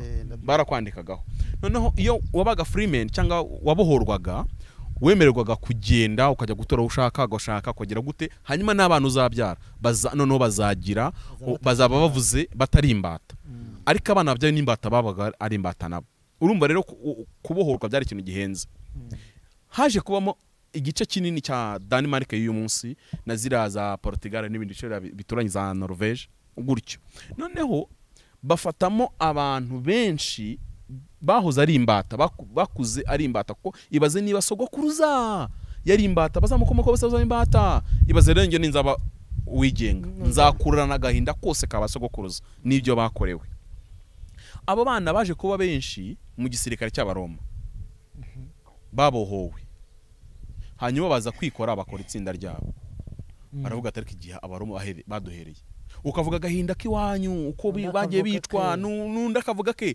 barahura nibo bakoze ingabo zitwa spectators nibo bakuye ingoma nibo basenya abaroma nujya mwumva ngo Roma yarategetse isi ibyo rero bukabihuza ute n'uburyo bw'ikristo bwacu ni iki rero Imana yambwiye yarambwiye ngo ni mwitonde kandi bibatera impungenge zikomeye kuko abenshi mu bitwa abakozi b'Imana bafite amateka mu gukorera Satani kuruta uko bayafite mu Mana urasanga abapasiteri benshi dufite uyu munsi bahoze ari abapfumu abahanuzi benshi dufite uyu munsi abatarabaye mu barangi babaye kuzimu babaye mu bintu bisa gutyo dufite abavuga ubutumwa benshi bari kugenda ugasanga ariko uyu muntu afite background imeze gutyo uyu muntu kuba Satani yakongera kumuvugishaho gatoya baza kwa Kristo se ntibihinduke bishya ntabwo bahinduka bashya kuko abenshi muri bo bahindura uburyo babagaho ni abapfumu bavanamo bya byatsi bakambara amakositimu ari nayo mpamvu umuhanuzi umunsi aguhanurira ariko akakubwira ngo uze gufata amazi utobemo umunyu uyanywe urakira bisa na bya bindi cyari mu gipfumu bakoraga akagira akamanevura ari buguhe gukoreramo ni ukuvuga mbese abagira ngo ukwizera kwa gushyigikiza ku kantu yego ntabwo kwizera kwa kukiri ku Mana kuri ya mategeko umuhanuzi yaguhaye kwizera kwawe kuraza gushingira ku mazi y'umugisha wavanye hara ku Nyaruguru Kibeho uri butere mu iduka ryawe arakurinda abarozi uraza kumva ari nubikora nibwo abarozi yego bava ubwo se bwa buhanuzi bwacu bwo ntiburi kujya muri uwo murongo hari nabwo wabyumvisha ko ari cyo kibazo dufite ni ukuvuga ko abahanura bongeraho n'utwo tuntu dukoryo dutoya ni background ni uburyo umuntu yahagurutse cyangwa ahantu yego noneho ntihakore kwizera gusa hakabaho n'akantu kari bushyigikire kwizera yego kugira ngo uze kubyemera kuko n'umupfumu yakubwiraga ibintu agukoreye ariko akaguha akantu uzambarira hano mu ipantaro kari bushyigikire kwizera yego kari bushyigikire bya bindi noneho rero reka tugaruke kuri bya bindi twatangiriyeho abo bantu kumva inkomoko zabo iki byose bari bubure se ingemu ni ingemu harya bahaga abapfumu ubwo bari bukora ibintu habura ingemu byanze byemeye hari buze kubaho ingemu rero cyane ingemu rero niyo iri kugaruka niyo yahindutse amadeni yego niyo yabaye amadeni kuko dufite abantu badukurikiye bafitiye amadeni abapasiteri atanarangira noneho njyewe ninjye waguhanuriye muhire ntabwo viza yawe yari izinzwe yari yarazinzwe barayizingiye ahantu munsi y'urutare bayishyiraho intuza ariko Uwiteka aramenya ngo mbishwanyaguze ubu nturi muri Amerika utegetswe kujya uyampa amadolari hanyuma ntabwo cyagira urugo rwarasanyutse iyo tudahurira ku musozi ngo nkunyweshe y'amazi yego ntabwo ari njyewe watereye umusozi uribuka imbeho yari kuri wa musozi urayibuka undi mideni urumva ko bya bintu byacu twavuga ngo twahawe na Kristo turongera tukabisanisha n'imiterere yacu urabona mbere yuko ubutumwa bwa Kristo buza hari ubundi butumwa bwariho mu gihugu cyacu ku buryo bwo kuraguza guterekera erega bira byahozeho mu isi hose noneho rero ubutumwa bwa Kristo bufite ikintu bwaje buhindura yego noneho rero twamara gukizwa twamara gutengamara muri Kristo tugashaka kongera gukurura bwa buzima bw'epfiriya tukongera tukabukurura bukaza noneho ugasanga yampana ibintu za mpano yaduhaye gukoresha ntago ndi kuyizana kugira ngo yungure itorero ndi kuyizana kugira ngo inahinduke ubuzima bwawe impindukire igikoresho cyambyarira umusaruro cyakubyara umusaruro nibyo Simoni w'umukonikoni yakoze rega kuko buriya Simoni w'umukonikoni turebye mu bisanzwe yari yakijijwe cyane yari yaguwe munamibuke neza ko nawe ari mu baramitswe b'ibiganza na Petero ariko ahita avuga ati ariko ubundi ibi bintu ko mbonye bikora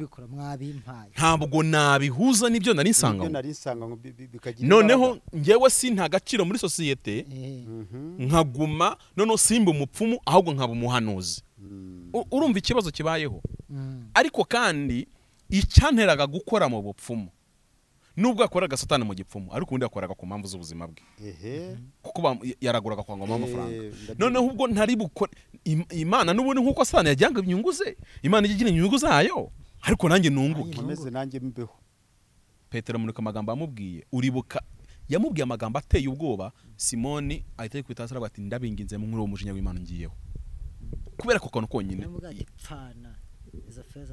ariko noneho yamubwiye andi magambo amubwira ko ari umwana wo kurimbuka nubwo yari yabatijwe mu mwuka wera kare ibi bintu abantu babyitondere abanyempano yari yabatijwe mu mwuka wera kare ariko kwifuza kubi mwe nababwiye ngo abanza atarabatijwe ahubwo yabonye ukuntu abambika ibiganza nawe yari yabirambitsweho nawe bya byamirambitsweho wenda iyo nkuru reka twe kwitina ko itari muri mpamvu zo ariko reka dukonkiriwe dufata umwanzuro kuri kino gice cy'abanyempano tuze guhindukira kuri za ntama zazimiye ariko tuza gusoreza ibi bintu twabiherewe ibuntu ubusa nicaye kuri iri zuba nta mazi aduteretse imbere si uko tuyabonye tutakabaye twayanyweye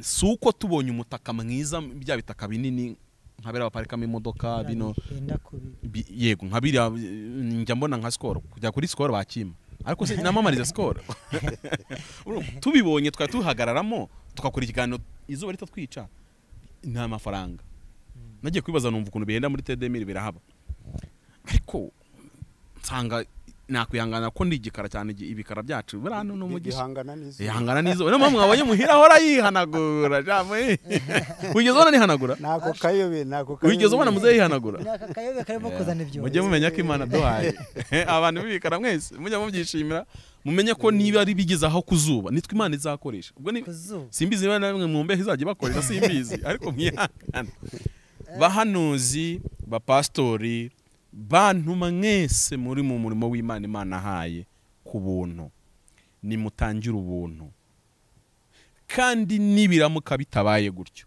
dufite ingero nyinshi muri Bibiliya Yesaya yahumanuye Namani ariko Imana imubuza gutwara cyangwa kwakira ibintu Namani ari bumuhe Gehazi ahita ajya mu mwuka ati mukozi w'Imana uravangiwe kuko Imana tuye kizadutungira muri uyu murimo wayo kandi atubwiye ko imyambaro yose iri muri uyu murimo yatubwiye ko nitubura ubwenge izatureka mukozi w'Imana wabuze ubwenge aca inyuma ajya kuzana bya bintu kumbi yerekwe Yesaya yagize nuko bira bintu n'ubundi bizana bira bibembe ikindi kinakomeye kiri inyuma yabyo ntago Bibiliya yamwemeraga kwakira ibintu byazanywe n'umubembe kuko ababembe babaga babembamwe n'ibintu byabo byose mu mategeko ya Mose ibintu byari byanditse ariko hari igihinda isumba indago niko abanyarwanda bavuga iyi nda yasumbye indago reka mvuge ngo iyi nda yasumbye ivuga butumwa ikikubaho byanze byemeye ni nka Gehazi kandi mbibutse ko Bibiliya ntitubwira ko Gehazi igeze akira nta nubwo njya kumuvuga ubundi hari ijambo nababwiye ngo kuri no ngoma ya Yesu kira gihe urumva yahise arwara ibibembe yego anarimbuka atyo ku ngoma Yesu rero navuze ngo ibyo bintu ushobora kubikora ntibikubera icyaha ariko bikakubera icyago ariko urumva Gehazi yahise ahura n'icyago yaremye icyago ku ngoma Yesu ushobora kubikora ntagire ikibazo abantu babona rwose ntibigutandukanye n'Imana ukavugisha uti mpa amafaranga abantu bakabona uracyakomeza guhanura karema icyago ariko icyo gihe se ubu kiri mu murongo w'Imana muze kumbaza inyuma ya kamera nabahe bantu nibuze batanu bari muri iki gihugu cy'u Rwanda bakoreye Imana ku rwego ruhambaye bakagwa muri uyu murimo baziza amafaranga bakira amagiye mu ivuga butumwa ndagwamo ingero z'abapasteri hanyuma ureba n'ubuzima bayi mu munsi ni wa muntu uyu munsi utagitumirwa mu iteraniro kandi ari umwe mu bantu bakomeye muri iki gihugu uvuga ari kijyana mu itorero ariko bazize iki bazize utudufaranga ngagiye ngo hehe bamuhaye 20,000 batari kumngo muzi ko ntuyi Kigali muzi amafaranga muzi ko muzi ubuzima bw'i Kigali mu mijana bikabitegeko kuko umudugudu hari imidugudu yo mu cyaro hari imidugudu ngewe nzi hano nize mu gice cya Buhanda umushumba iyo yajyaga ateze moto amafaranga batuye ku cyumweru nikizakurikira ntiyari bumutegere moto yamujyana rero tora ayo batiye ibyumweru bibiri ntare kumutegera umunsi umwe yego moto ijyayo noneho nkamubaza kuko nari nkibaje kubera iki namubazaga yajyaga ajya kuri bene nk'iyo midugudu agahagura kuri saa 9 za nijoro agafata igare akagenda ibaze ni umushumba paruwasi ndabyumva numugabo mwiza cyane n'uyu munsi ndamukunda niwe wandeze mu buryo bw'imyaka 6 nize muri secondaire niwe wari umushumba wanjye niwe wandeze mu buryo bw'umwuka ndabamushimira cyane akambwira ati nta kundi kwitanga ngira nuko gutega moto ngiye mu cyubahiro cy'ubushumba ndaba mbashyizeho umutwaro bazikore ibyumweru 2 utarabavaho kandi ngiye kubabwira iby'Imana atuma n'undi muntu wese akababwira n'uwaho ngaho yababwira yego hanyuma mpitamo gutwara igare ryanjye nkagenda nkavayo nkava mu rugo saa 9 kugira ngo nze guterana nk'iterano ryaho rya saa 3 ngerayo saa 4 rero impamvu mukunda kubona abashumba bakererwa bari bafite impamvu nyinshi ntago twapfa kubicira imanza nubwo atari byiza akamera ngo mpaguruka icyo gihe n'ubundi nkaza kugera mu rugo bwenda gucya nyuma y'iteraniro kuko ntago icyo cyarukure gusa hari no kuba ari imisozi ahanini yagendaga risunika hatagendeka uyu munsi niba intama zarabaye ikintu cyo kuribwa n'abungeri gusa abungeri hari adutente mwana wanjye akunda kureba ni igikoko cyari kiragiye intama kiragira intama muri utwo dutente sinzi ukuntu kimeze nyine ntago nzi forma yacyo kimeze nk'imbwa uruhande rumwe kikamera nk'intare kimeze ukuntu ariko hakaba n'isega ikunda guhiga izo ntama iyo ibonye intama niko nshatse kubabwira n'abantu bareba to manager harahana bazakabona aho kugira ngo abone intama agahita yibonamo inyama nyine akayikora icyo gisima gita yampyisi tubona bwa butariho igahita ibona ni umuhore mwiza uri kurisha ni umuhore urimo kurisha hari n'abakozi b'Imana uyu munsi ngewe Pamphile nzi umuntu w'umukozi w'Imana ntavuga izina rye kubera urwego ariho usibye no kunkorera ibyo mwicarobozo mu bugingo no mu mubiri babinkorera kumuvuza ariko arampamagara arambwira ngo izo kamera zanyu zisirikira mu nsengero ura n'umutungo wacu muba muri gutwara bita maze ni pastor iyo mbonye burumbo namangaye arambira ngo ntidushaka ko haba Kristo bacu biganiro kuko n'umutungo wacu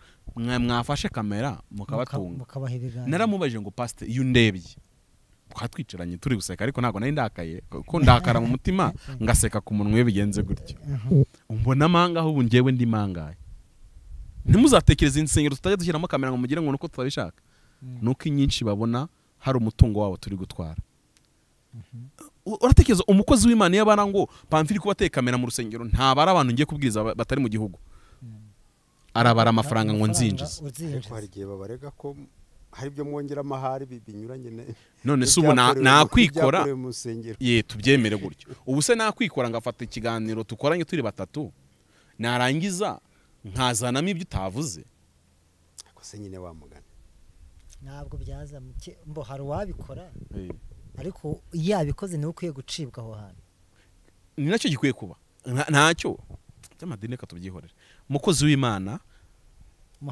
muhanuzi banyamasengesho tuzi neza imvune mugira mu cyumweru gishize nibwo bwa mbere Pamphile muyi narabikubwiye nibwo bwa mbere numvishe imvune ba mu murimo w'Imana icyumweru gishize muze cyaramvunye ngeraho mbwira Imana nti uramutse umbwiye ututaye nditeguye kuko ikibazo nabonye muri murimo w'Imana abaninshi batumva nta nari mw'Imana izigera guha stock y'imbaraga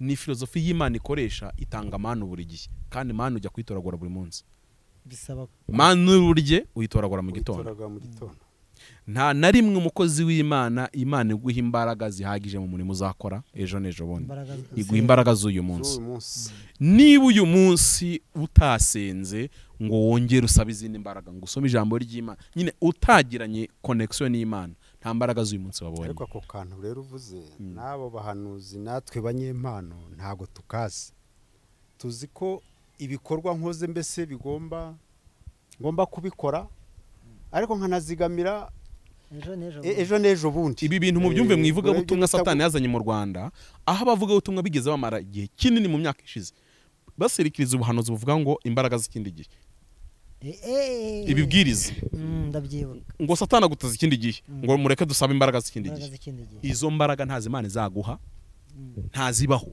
niyo mpamvu Imana atanze mano niyo mpamvu Yesu arwanya na Satani kiriya gihe kandi akamuteka ikindi gihe nicyo gihe nabwo asanga Yesu ari mu masengesho mubyibuke neza Satani asanze Yesu mu minsi 40 amunaniwe amutega ikindi gihe niko birivuga niho handi ijambo riba n'ikindi gihe amuteze rero yasanze Yesu ari mu masengesho Getsemane ntiyamusanze Getsemane bisaba oya we yarakoraga ku manywa ninjoro akajya gutoragura umukristo umuntu wese Imana haye inshingano ejo bundi ahantu nagiye nsanga umuhanuzi arahanura kuva donc arahanura buri muntu wese winjiye nta kindi cyaje mu mutima naravuze ngo ubu uyu muntu azi imbaraga ari gukoresha ukuntu zingana ese abona umwanya wo kuzigaruza umuntu wese winjiye mu rusengero se cyangwa ndababeshya muzaze muhabajyane mupange gahunda mu rusengero mu cyumba cy'amasengero umuntu wese winjiye kandi biravuga ngo si uhari nyine ntabwo ngiye yampanurira finda umva kuguhanurira nuko aba yinjiye muri ntuza yawe muri Imana imuhaye kureba mu ntuza yawe hirya ahantu hawe aho ibintu byawe bipanze niba yarahanurira abantu bakeya mpari kuko njye nahageze mu masaa 11 z'umugoroba itana ryatangiye saa 3 za mu gitondo yego njye nasanze bari guhanura hari abatoye umurongo hanze abandi binjiye bakenewe nyine abari nk'imbere kubera ko ari benshi batoye umurongo mu nzu noneho na hanze bahatoye ariko njyewe mpageze baravuga ati nguyu n'umukozi w'Imana barantambutse ngo bandi mbaciye bagenda nicara hariya ntago wese yamuhanuzi nese ntago naragiye nicara hariya nyine bamvana ku zuba naricana reba uyu baraguterura bakakujyana akaguhanura akagutera akagena akagona akatera akaguhanurira nayibaje nti reka dutekereze ko biri kuva ku Mana ariko uyu muntu imbaraga ari gukoresha kuko Yesu umugore yamukoje ku ncunda y'imyenda gusa ati ndumva imbaraga bivuga utumwe Yesaya arahagarika aravuga ati hari unkozeho ariko uyu munsi umuntu ubu ntago abantu bazi imbaraga twadukoreshe muri kiro kiganiro nicyo nashaka kubabwira nize cyumweru gishize ndetse kimbera umutwaro kugeza ubwo numvaga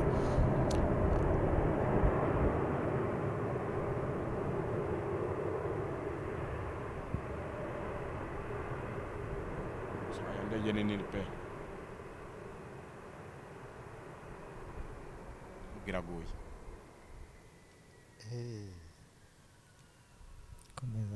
nibyo nababwiraga mu cyumweru gishize nizemo kikantera ubwoba iyo dukoze ikiganiro gutya muhi hari imbaraga zikomeye ziba zituvuyemo kandi ziremereye niyo mpamvu muzabona zikurikirwa n'umwuka wo guhora abadayimoni leta baprofita muri cya gihe uguye agacuho utararekipera za mbaraga ho baragutimbura sinzi n'ucyumva ngo bagutimbura yego kubera ko wowe ntabwo wigeze umenya ibanga ry'uko hari imbaraga yakuvuyemo ngo urangize kuva ku ruhimbo uhita wicara ari ubw'Imana ngo ntabara ntabwo mwamenye ko n'umuhanuzi umaze guhanura hari imbaraga zimuvuyemo ngo muhite mumurambikaho ibiganza umusabire izindi atarataha ngo abadayimoni bamutimburire hanze noneho icyo gihe niba tumaze gukora ikiganiro hano hari imbaraga ituvuyeho tugomba kurekipera nibidakunda ejo nkajya gukora ikindi ejo nkakora ikindi muzumve ejo bundi bya bintu birimo bigenda bibutuzi nguko uko Satani agenda yinjira mu bantu kuzageza ubwo utangira guhinduka umunyedini utakira umunyamwuka aratangije umunyamwuka iki kintu cy'abahanuzi nimumenye ngo nta deni tubafitiye ariko rero ubwo imiti cyangwa ibisubizo byavuye mu byo twavuze byose yego mushaka mwegeranye musoze rwose kuko ibintu twavuze Paulo yavuze amagambo akomeye ayabwira abakorinto ba mbere igice cya 9 nizeye ko turimo no tugana ku ntama yego tugiye kubwira intama zo tugiye kubwira intama icyo zakora aravuga ngo murongo wa 4 aravuga ngo mbese ntitwemererwa kurya no kunywa ntitwakwemererwa kugira abagore bizera ngo tujyane nabo nk'uko izindi ntumwa zigenza na bene se b'umwami wacu Yesu na Kefa cyangwa njyewe nabari n'abandi twe twenyine tutemererwa kuruhuka kwikorera ninde wigeze kuba umusirikare akitunga ninde utera uruzabibu ntarya imbuto zarwo cyangwa se ninde uragira ishyo ntarikame amagambo pastor bayakunda kubi nta uragiriza dakama mbese ibyo mbivuze nk'umuntu gusa cyangwa n'amategeko nayo ntavuga ryo byanditswe mu mategeko ya Mose ngo ntugahambire umunwa w'inkihonyora ingano mbese inka n'izimana yitaho gusa cyangwa se yabivuze ku bwacu si ugushidikanya byanditswe ku bwacu kuko umuhinzi akwiriye guhinga afite ibyiringiro kandi umuhuzi akwiriye guhura yiringira kuzahabwaho mbese ubwo twabaye iby'umwuka ntibikwiye ko tubasaruramo ibyo gutunga umubiri abandi ko bafite ubwo butware kuri mwe nkanse twebwe ariko ntituragakoresha ubwo butware ahubwo twihanganira byose kugira ngo tutabere inkomyi ubutumwa bwiza bwa Kristo. umwanzuro no ubwo mwanzuro se ushatse ntiwabonga uwo twihanganira ibyo bavuga ngo umushyitsi mukuru yarangije kuvuga twihangana kugira ngo tutabere inkomyi ubutumwa bwiza. cyangwa Mugenzi, ubutumwa bwiza tutabukayura ntasigara nakubwirije ugafashwa ariko ugasigara uremerejwe n'umutwaro nakwikoresha w'ideni. Bene data, Paulo avuga ibintu yarireguraga kuko abandi iyo bajyaga mu ivugabutumwa bashaka kuba bagenda ari umuryango. Petero akajyana n'umugore n'abana kandi bakaza bagahabwa ibintu byo kubashyigikira mu ivugabutumwa, bagahabwa amamverope reka mvuge gutyo. Ariko Paulo n'abari nabo nibyo ntibakonaga kubikora kugira ngo nyine bo bari bafite ukuntu bifunze ku bwabo ku mpamvu z'ubutumwa bwiza, na cyane ko Paulo we n'abari nabo batabwirizaga cyane mu bantu baza amategeko y'Imana, babwirizaga mu bapagani. Niyo mpamvu ya mbere ikomeye. Ariko Petero kuko we yajyaga mu bazi Imana, bazi n'ibyanditswe ko abatangiye kwe guhembwa na rubanda, bo barabihabwaga. Paulo rero kuko abwira abapagani, ni nacyo abayobozi cyangwa abavuga ubutumwa kwe kumenya. Niba uri kubwiriza umupagani utarigeze umenya Yesu, wimuremerera unamusaba amafaranga, banzureka banza amenye Yesu, namumenye ibindi azabikora. Ariko niba uri kubwira abakristo, bo barabizi ko ibyo bintu ari inshingano kwe kubikorera abayobozi. Reka mvuga iki, Paulo ntigeze avuga ngo mujye mutanga amafaranga mu idini runaka. Hepfo ahita akomeza akavuga ngo nige nari ndi wanyu cyose nakenerwaga n'abantu muri Makedoniya, nibo bamfashije, nibo bamaga amatike n'ibyo kuntunga, ndi wanyu sinigeze mbasaba. Umukozi w'Imana niba avunwa no kugira ngo agutunge, ni ukwiye kurya amafaranga yawe kuko nibyo by'umubiri mvuze. Ni ukwiriye gushyira icyo gitoki n'iyo nkoko, ntago ukwiye kubishyira idini. Idini ni institution, icyo bikora naryo niba ariyo ryakoze byose kugira ngo rigutunge mu bugingo, ukwiriye kubikora. Yego cyane. Ariko niba ari umukozi, reka nde kuvuga n'umuri muri twego kwanga atajya ujya ngo nitwe turi kwisabira. Niba ari umukozi w'Imana witwa Claude, dufata urugero, Hazard, akaba ari we wakubyaje ubutumwa bwiza, akaba ari we ukurera mu buryo bw'umwuka, urwana no kugira ngo ubone ibigutunga mu bugingo bwawe, ni uguhugura ku manywa na nijoro, ni kwicira mu ry'Imana, ahirimbanira ibyo bintu. Kategeza karo pasteur, uyu muntu niwe nawe ukwiriye kubibamo iby'umubiri, kuko arara amajoro menshi asenga akubereye maso mu bugingo. Hindukira ujye kwita ku bana be, hindukira ujye kwita ku mugore we kugira ngo batishwe n'inzara. Umukozi w'Imana agatukwa ko ntacyo amariye urugo. Niwe ukwiriye kwambara ikote ryiza rivuye mu maboko yawe, niba amaboko yawe atanga amakote mu buryo bumwe n'ubundi, kuko niwe ukwibamo iby'umubiri by'umwuka. Niba bikorwa n'idini ryawe ubarizwamo, bikore rishyira ayo mafaranga yose n'umutima, kuko nyine baravunika no kugira ngo ubugingo bwawe nawe ubyuzuze mu buryo bwose. Ariko kandi mumenye ko nta numwe dufitiye ideni, bose batumwe n'Imana, mubabwire Imana ibahembe. Hanyuma muhira n'umukozi w'Imana, Imana ituma kujyana ubutumwa bwayo. Pamfile umukozi w'Imana kugira ngo ntunge muhire muri rwa rugendo rujyamo rujyana uvuga ubutumwa aho hirya. Umuntu wese namenye aho ahagaze. Ivuga ubutumwa rya Yesu, nusoma mu mavanjiri uko arane, Yesu yarafite ivuga ubutumwa cyangwa icyo twita ministere, igizwe n'abantu barenga 120, akagiramo intumwa 12. Harimo abagore barimo ba Yohana cyangwa Yohana, bari benshi, barimo ba Maria Magdalena, barimo ba Maria, harimo ba Maria burya batatu, harimo ba Marita, harimo abandi bagore benshi n'abandi bagabo benshi bari bashinzwe gufinansa ivuga ubutumwa Yesu akora. Yesu nabigishwa bakabwiriza, kuko mwabonye ko nabigishwa bajyaga bagenda Yesu adahari. Ariko akaba ari abandi bantu bashinzwe kuza guteka, bashinzwe kuza kumenya buri kintu cyose, kugira ngo abantu niba bavuye mu ivuga ubutumwa bafite ahantu baba, nta rusengero bagiraga, bari bafite urugo bakuna. Bibiri igaragaza n'amateka agaragaza ko bagiye wabo wa Mariko, Yohana ubutumwa bwiza, babo Mariko niho bakundaga kuba. Rero aba bantu 120 bakinira kubaho. Hari abandi birirwa mu kazi bari buze kumva inyigisho za Yesu nimugoroba, ariko bazanye kubyo biriwe bakorera. ni nguko uko mutwe gutanga amaturo nguko kwe gutanga icyacumi no gushyigikira uyu murimo wivuga ubutumwa babayoboye bari gukora ni nguko mukwe kubikora ntabwo ari itegeko rizababuza ubugingo. Hari abantu benshi basikiye mu gihugu cy'u Rwanda bavuga ngo Imana yabahaye ubutumwa kwera iryo beretswe mu ijuru ngo udatanga icyacumi ntazajya mu ijuru. Iryo ni ijuru ry'uwo muntu ntabwo ari iry'Imana, kuko ibi bintu Yesu yashyizeho amategeko, ari amategeko ya Mose n'amategeko ya Kristo. Wenda nzayigisha ubwabyo tuzayaganireho ubwayo, tandukanye amategeko ya Mose n'amategeko ya Kristo. Kuko ni muzi Paulo avuga ngo twabatuye ku mategeko ariko tubatwa nandi nayaye. Nicyo kigoye abantu uyu munsi kucyumva. Niba umuntu avunwa no kugira ngo ubugingo bwawe buhembuke, nawe vunwa no kugira ngo umubiri we uhembuke. Yatanze ingero ebyiri ziri mu mategeko ya Mose. Inka ihonyora, inka ihonyora ni inka zari zishinzwe gusya. Ni bimasa nka kuno tugira ibimasa bihinga. Byari ubwoko bw'ibimasa bishinzwe gusya, noneho bakavuga ngo mukwiye kukireka kigasya ariko kinaryaho kwa ngo gikomeze kubona imbaraga zo gusya. Ntago gikwiye gupfuka, kuko harababaga ibisamba akagifuka ngo ntikiryeho nyine gihonyore ariko kitarya. Icyo gihe rero imbaraga ziri bushire kigwemo. Aranavuga ngo umuhinzi akwiriye guhinga yiringira akazasarura. Nkwiriye kubwiriza ubutumwa bwiza kuri uyu musozi utari urusengero, utariho n'inzu mbamo, niringiye kabo nzabwiza aribo bazancumbikira kugira ngo ntazahume ndara ku gasozi, kuko ibyo nibyo Yesu azakorera mu mitima y'abazamara kumwakira. Ntabwo ari ngiye uzababwira ngo nukorere no mubinkore. No Paulo atigeze abwira abakora ino hano nkuko tubisomye, ntabyo abasabye, ahubwo abibukije ko ibyo bintu bakaba bakora nk'inshingano zabo nk'abakristo, bagatuma abera badasabiriza. Nta mukozi w'Imana. Ibi ndabivuga ngire idini mbamo, kandi nzari napfa ngire idini mbamo. Naho uyu munsi ryo ndimo banje nagira irindi njyamo, byanze byemeye sinzabona agira idini.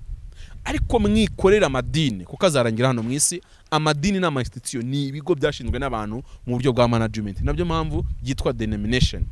Ni uburyo bwo kumaking a difference, no kuburyo bwo kugira impinduka bakora ku byo mwakora gatwe tugira ibyo duhinduraho ngo tubona abacu natwe tugira abacu namwe mugira abanyu namwe mugira abanyu. Nibyo denomination. Ibyo amadini mu bikorera amadini, hanyuma n'ibya Kristo mu bikorere Kristo, muzabona ubugingo buhoraho. Namwe mufata umwanzuro wanyu.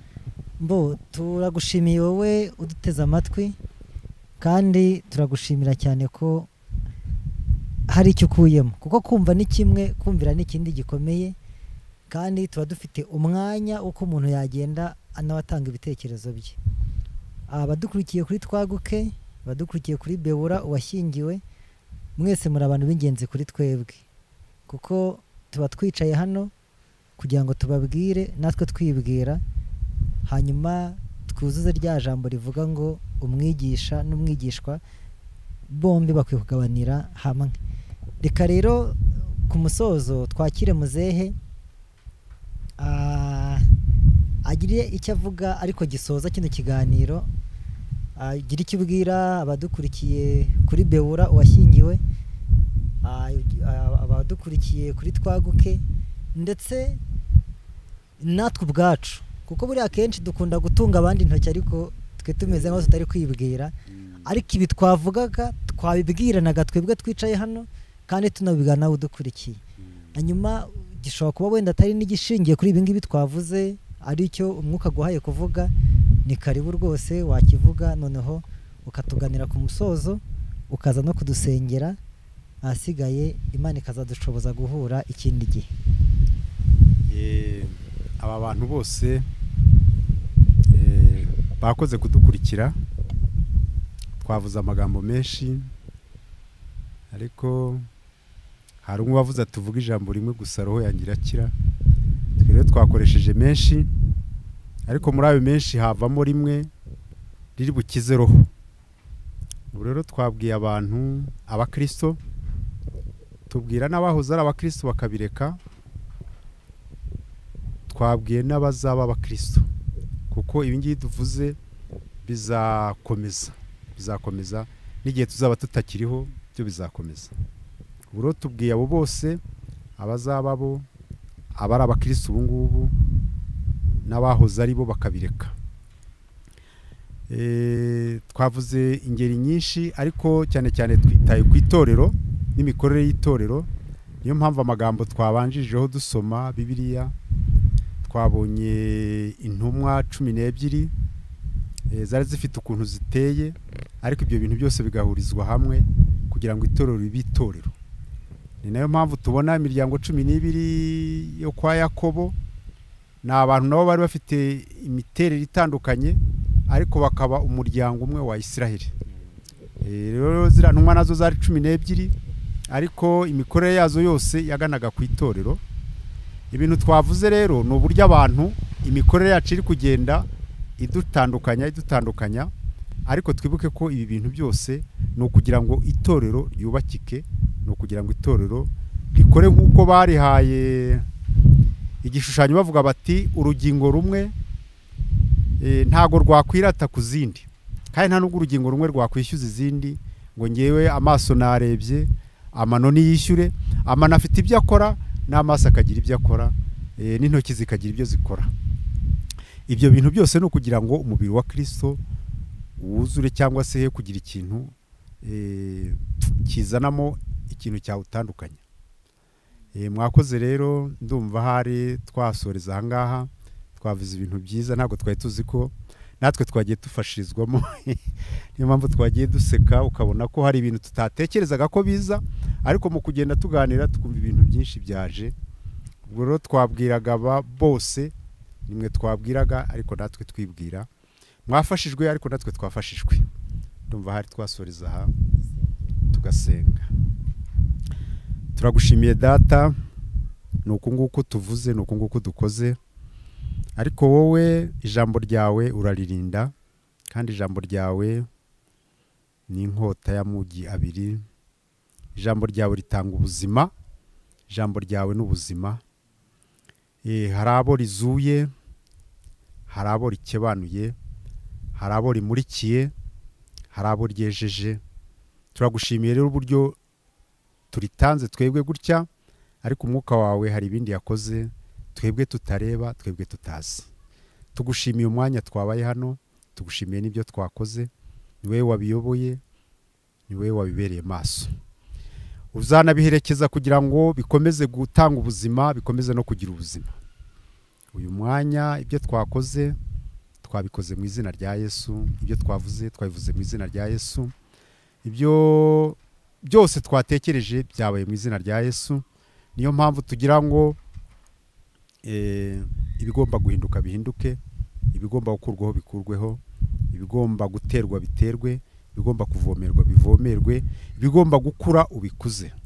Turagushimiye ibintu byose twakoze, ibi ngibi mvuze byo bene Data babivuze, tubinyujije mu izina rya Yesu.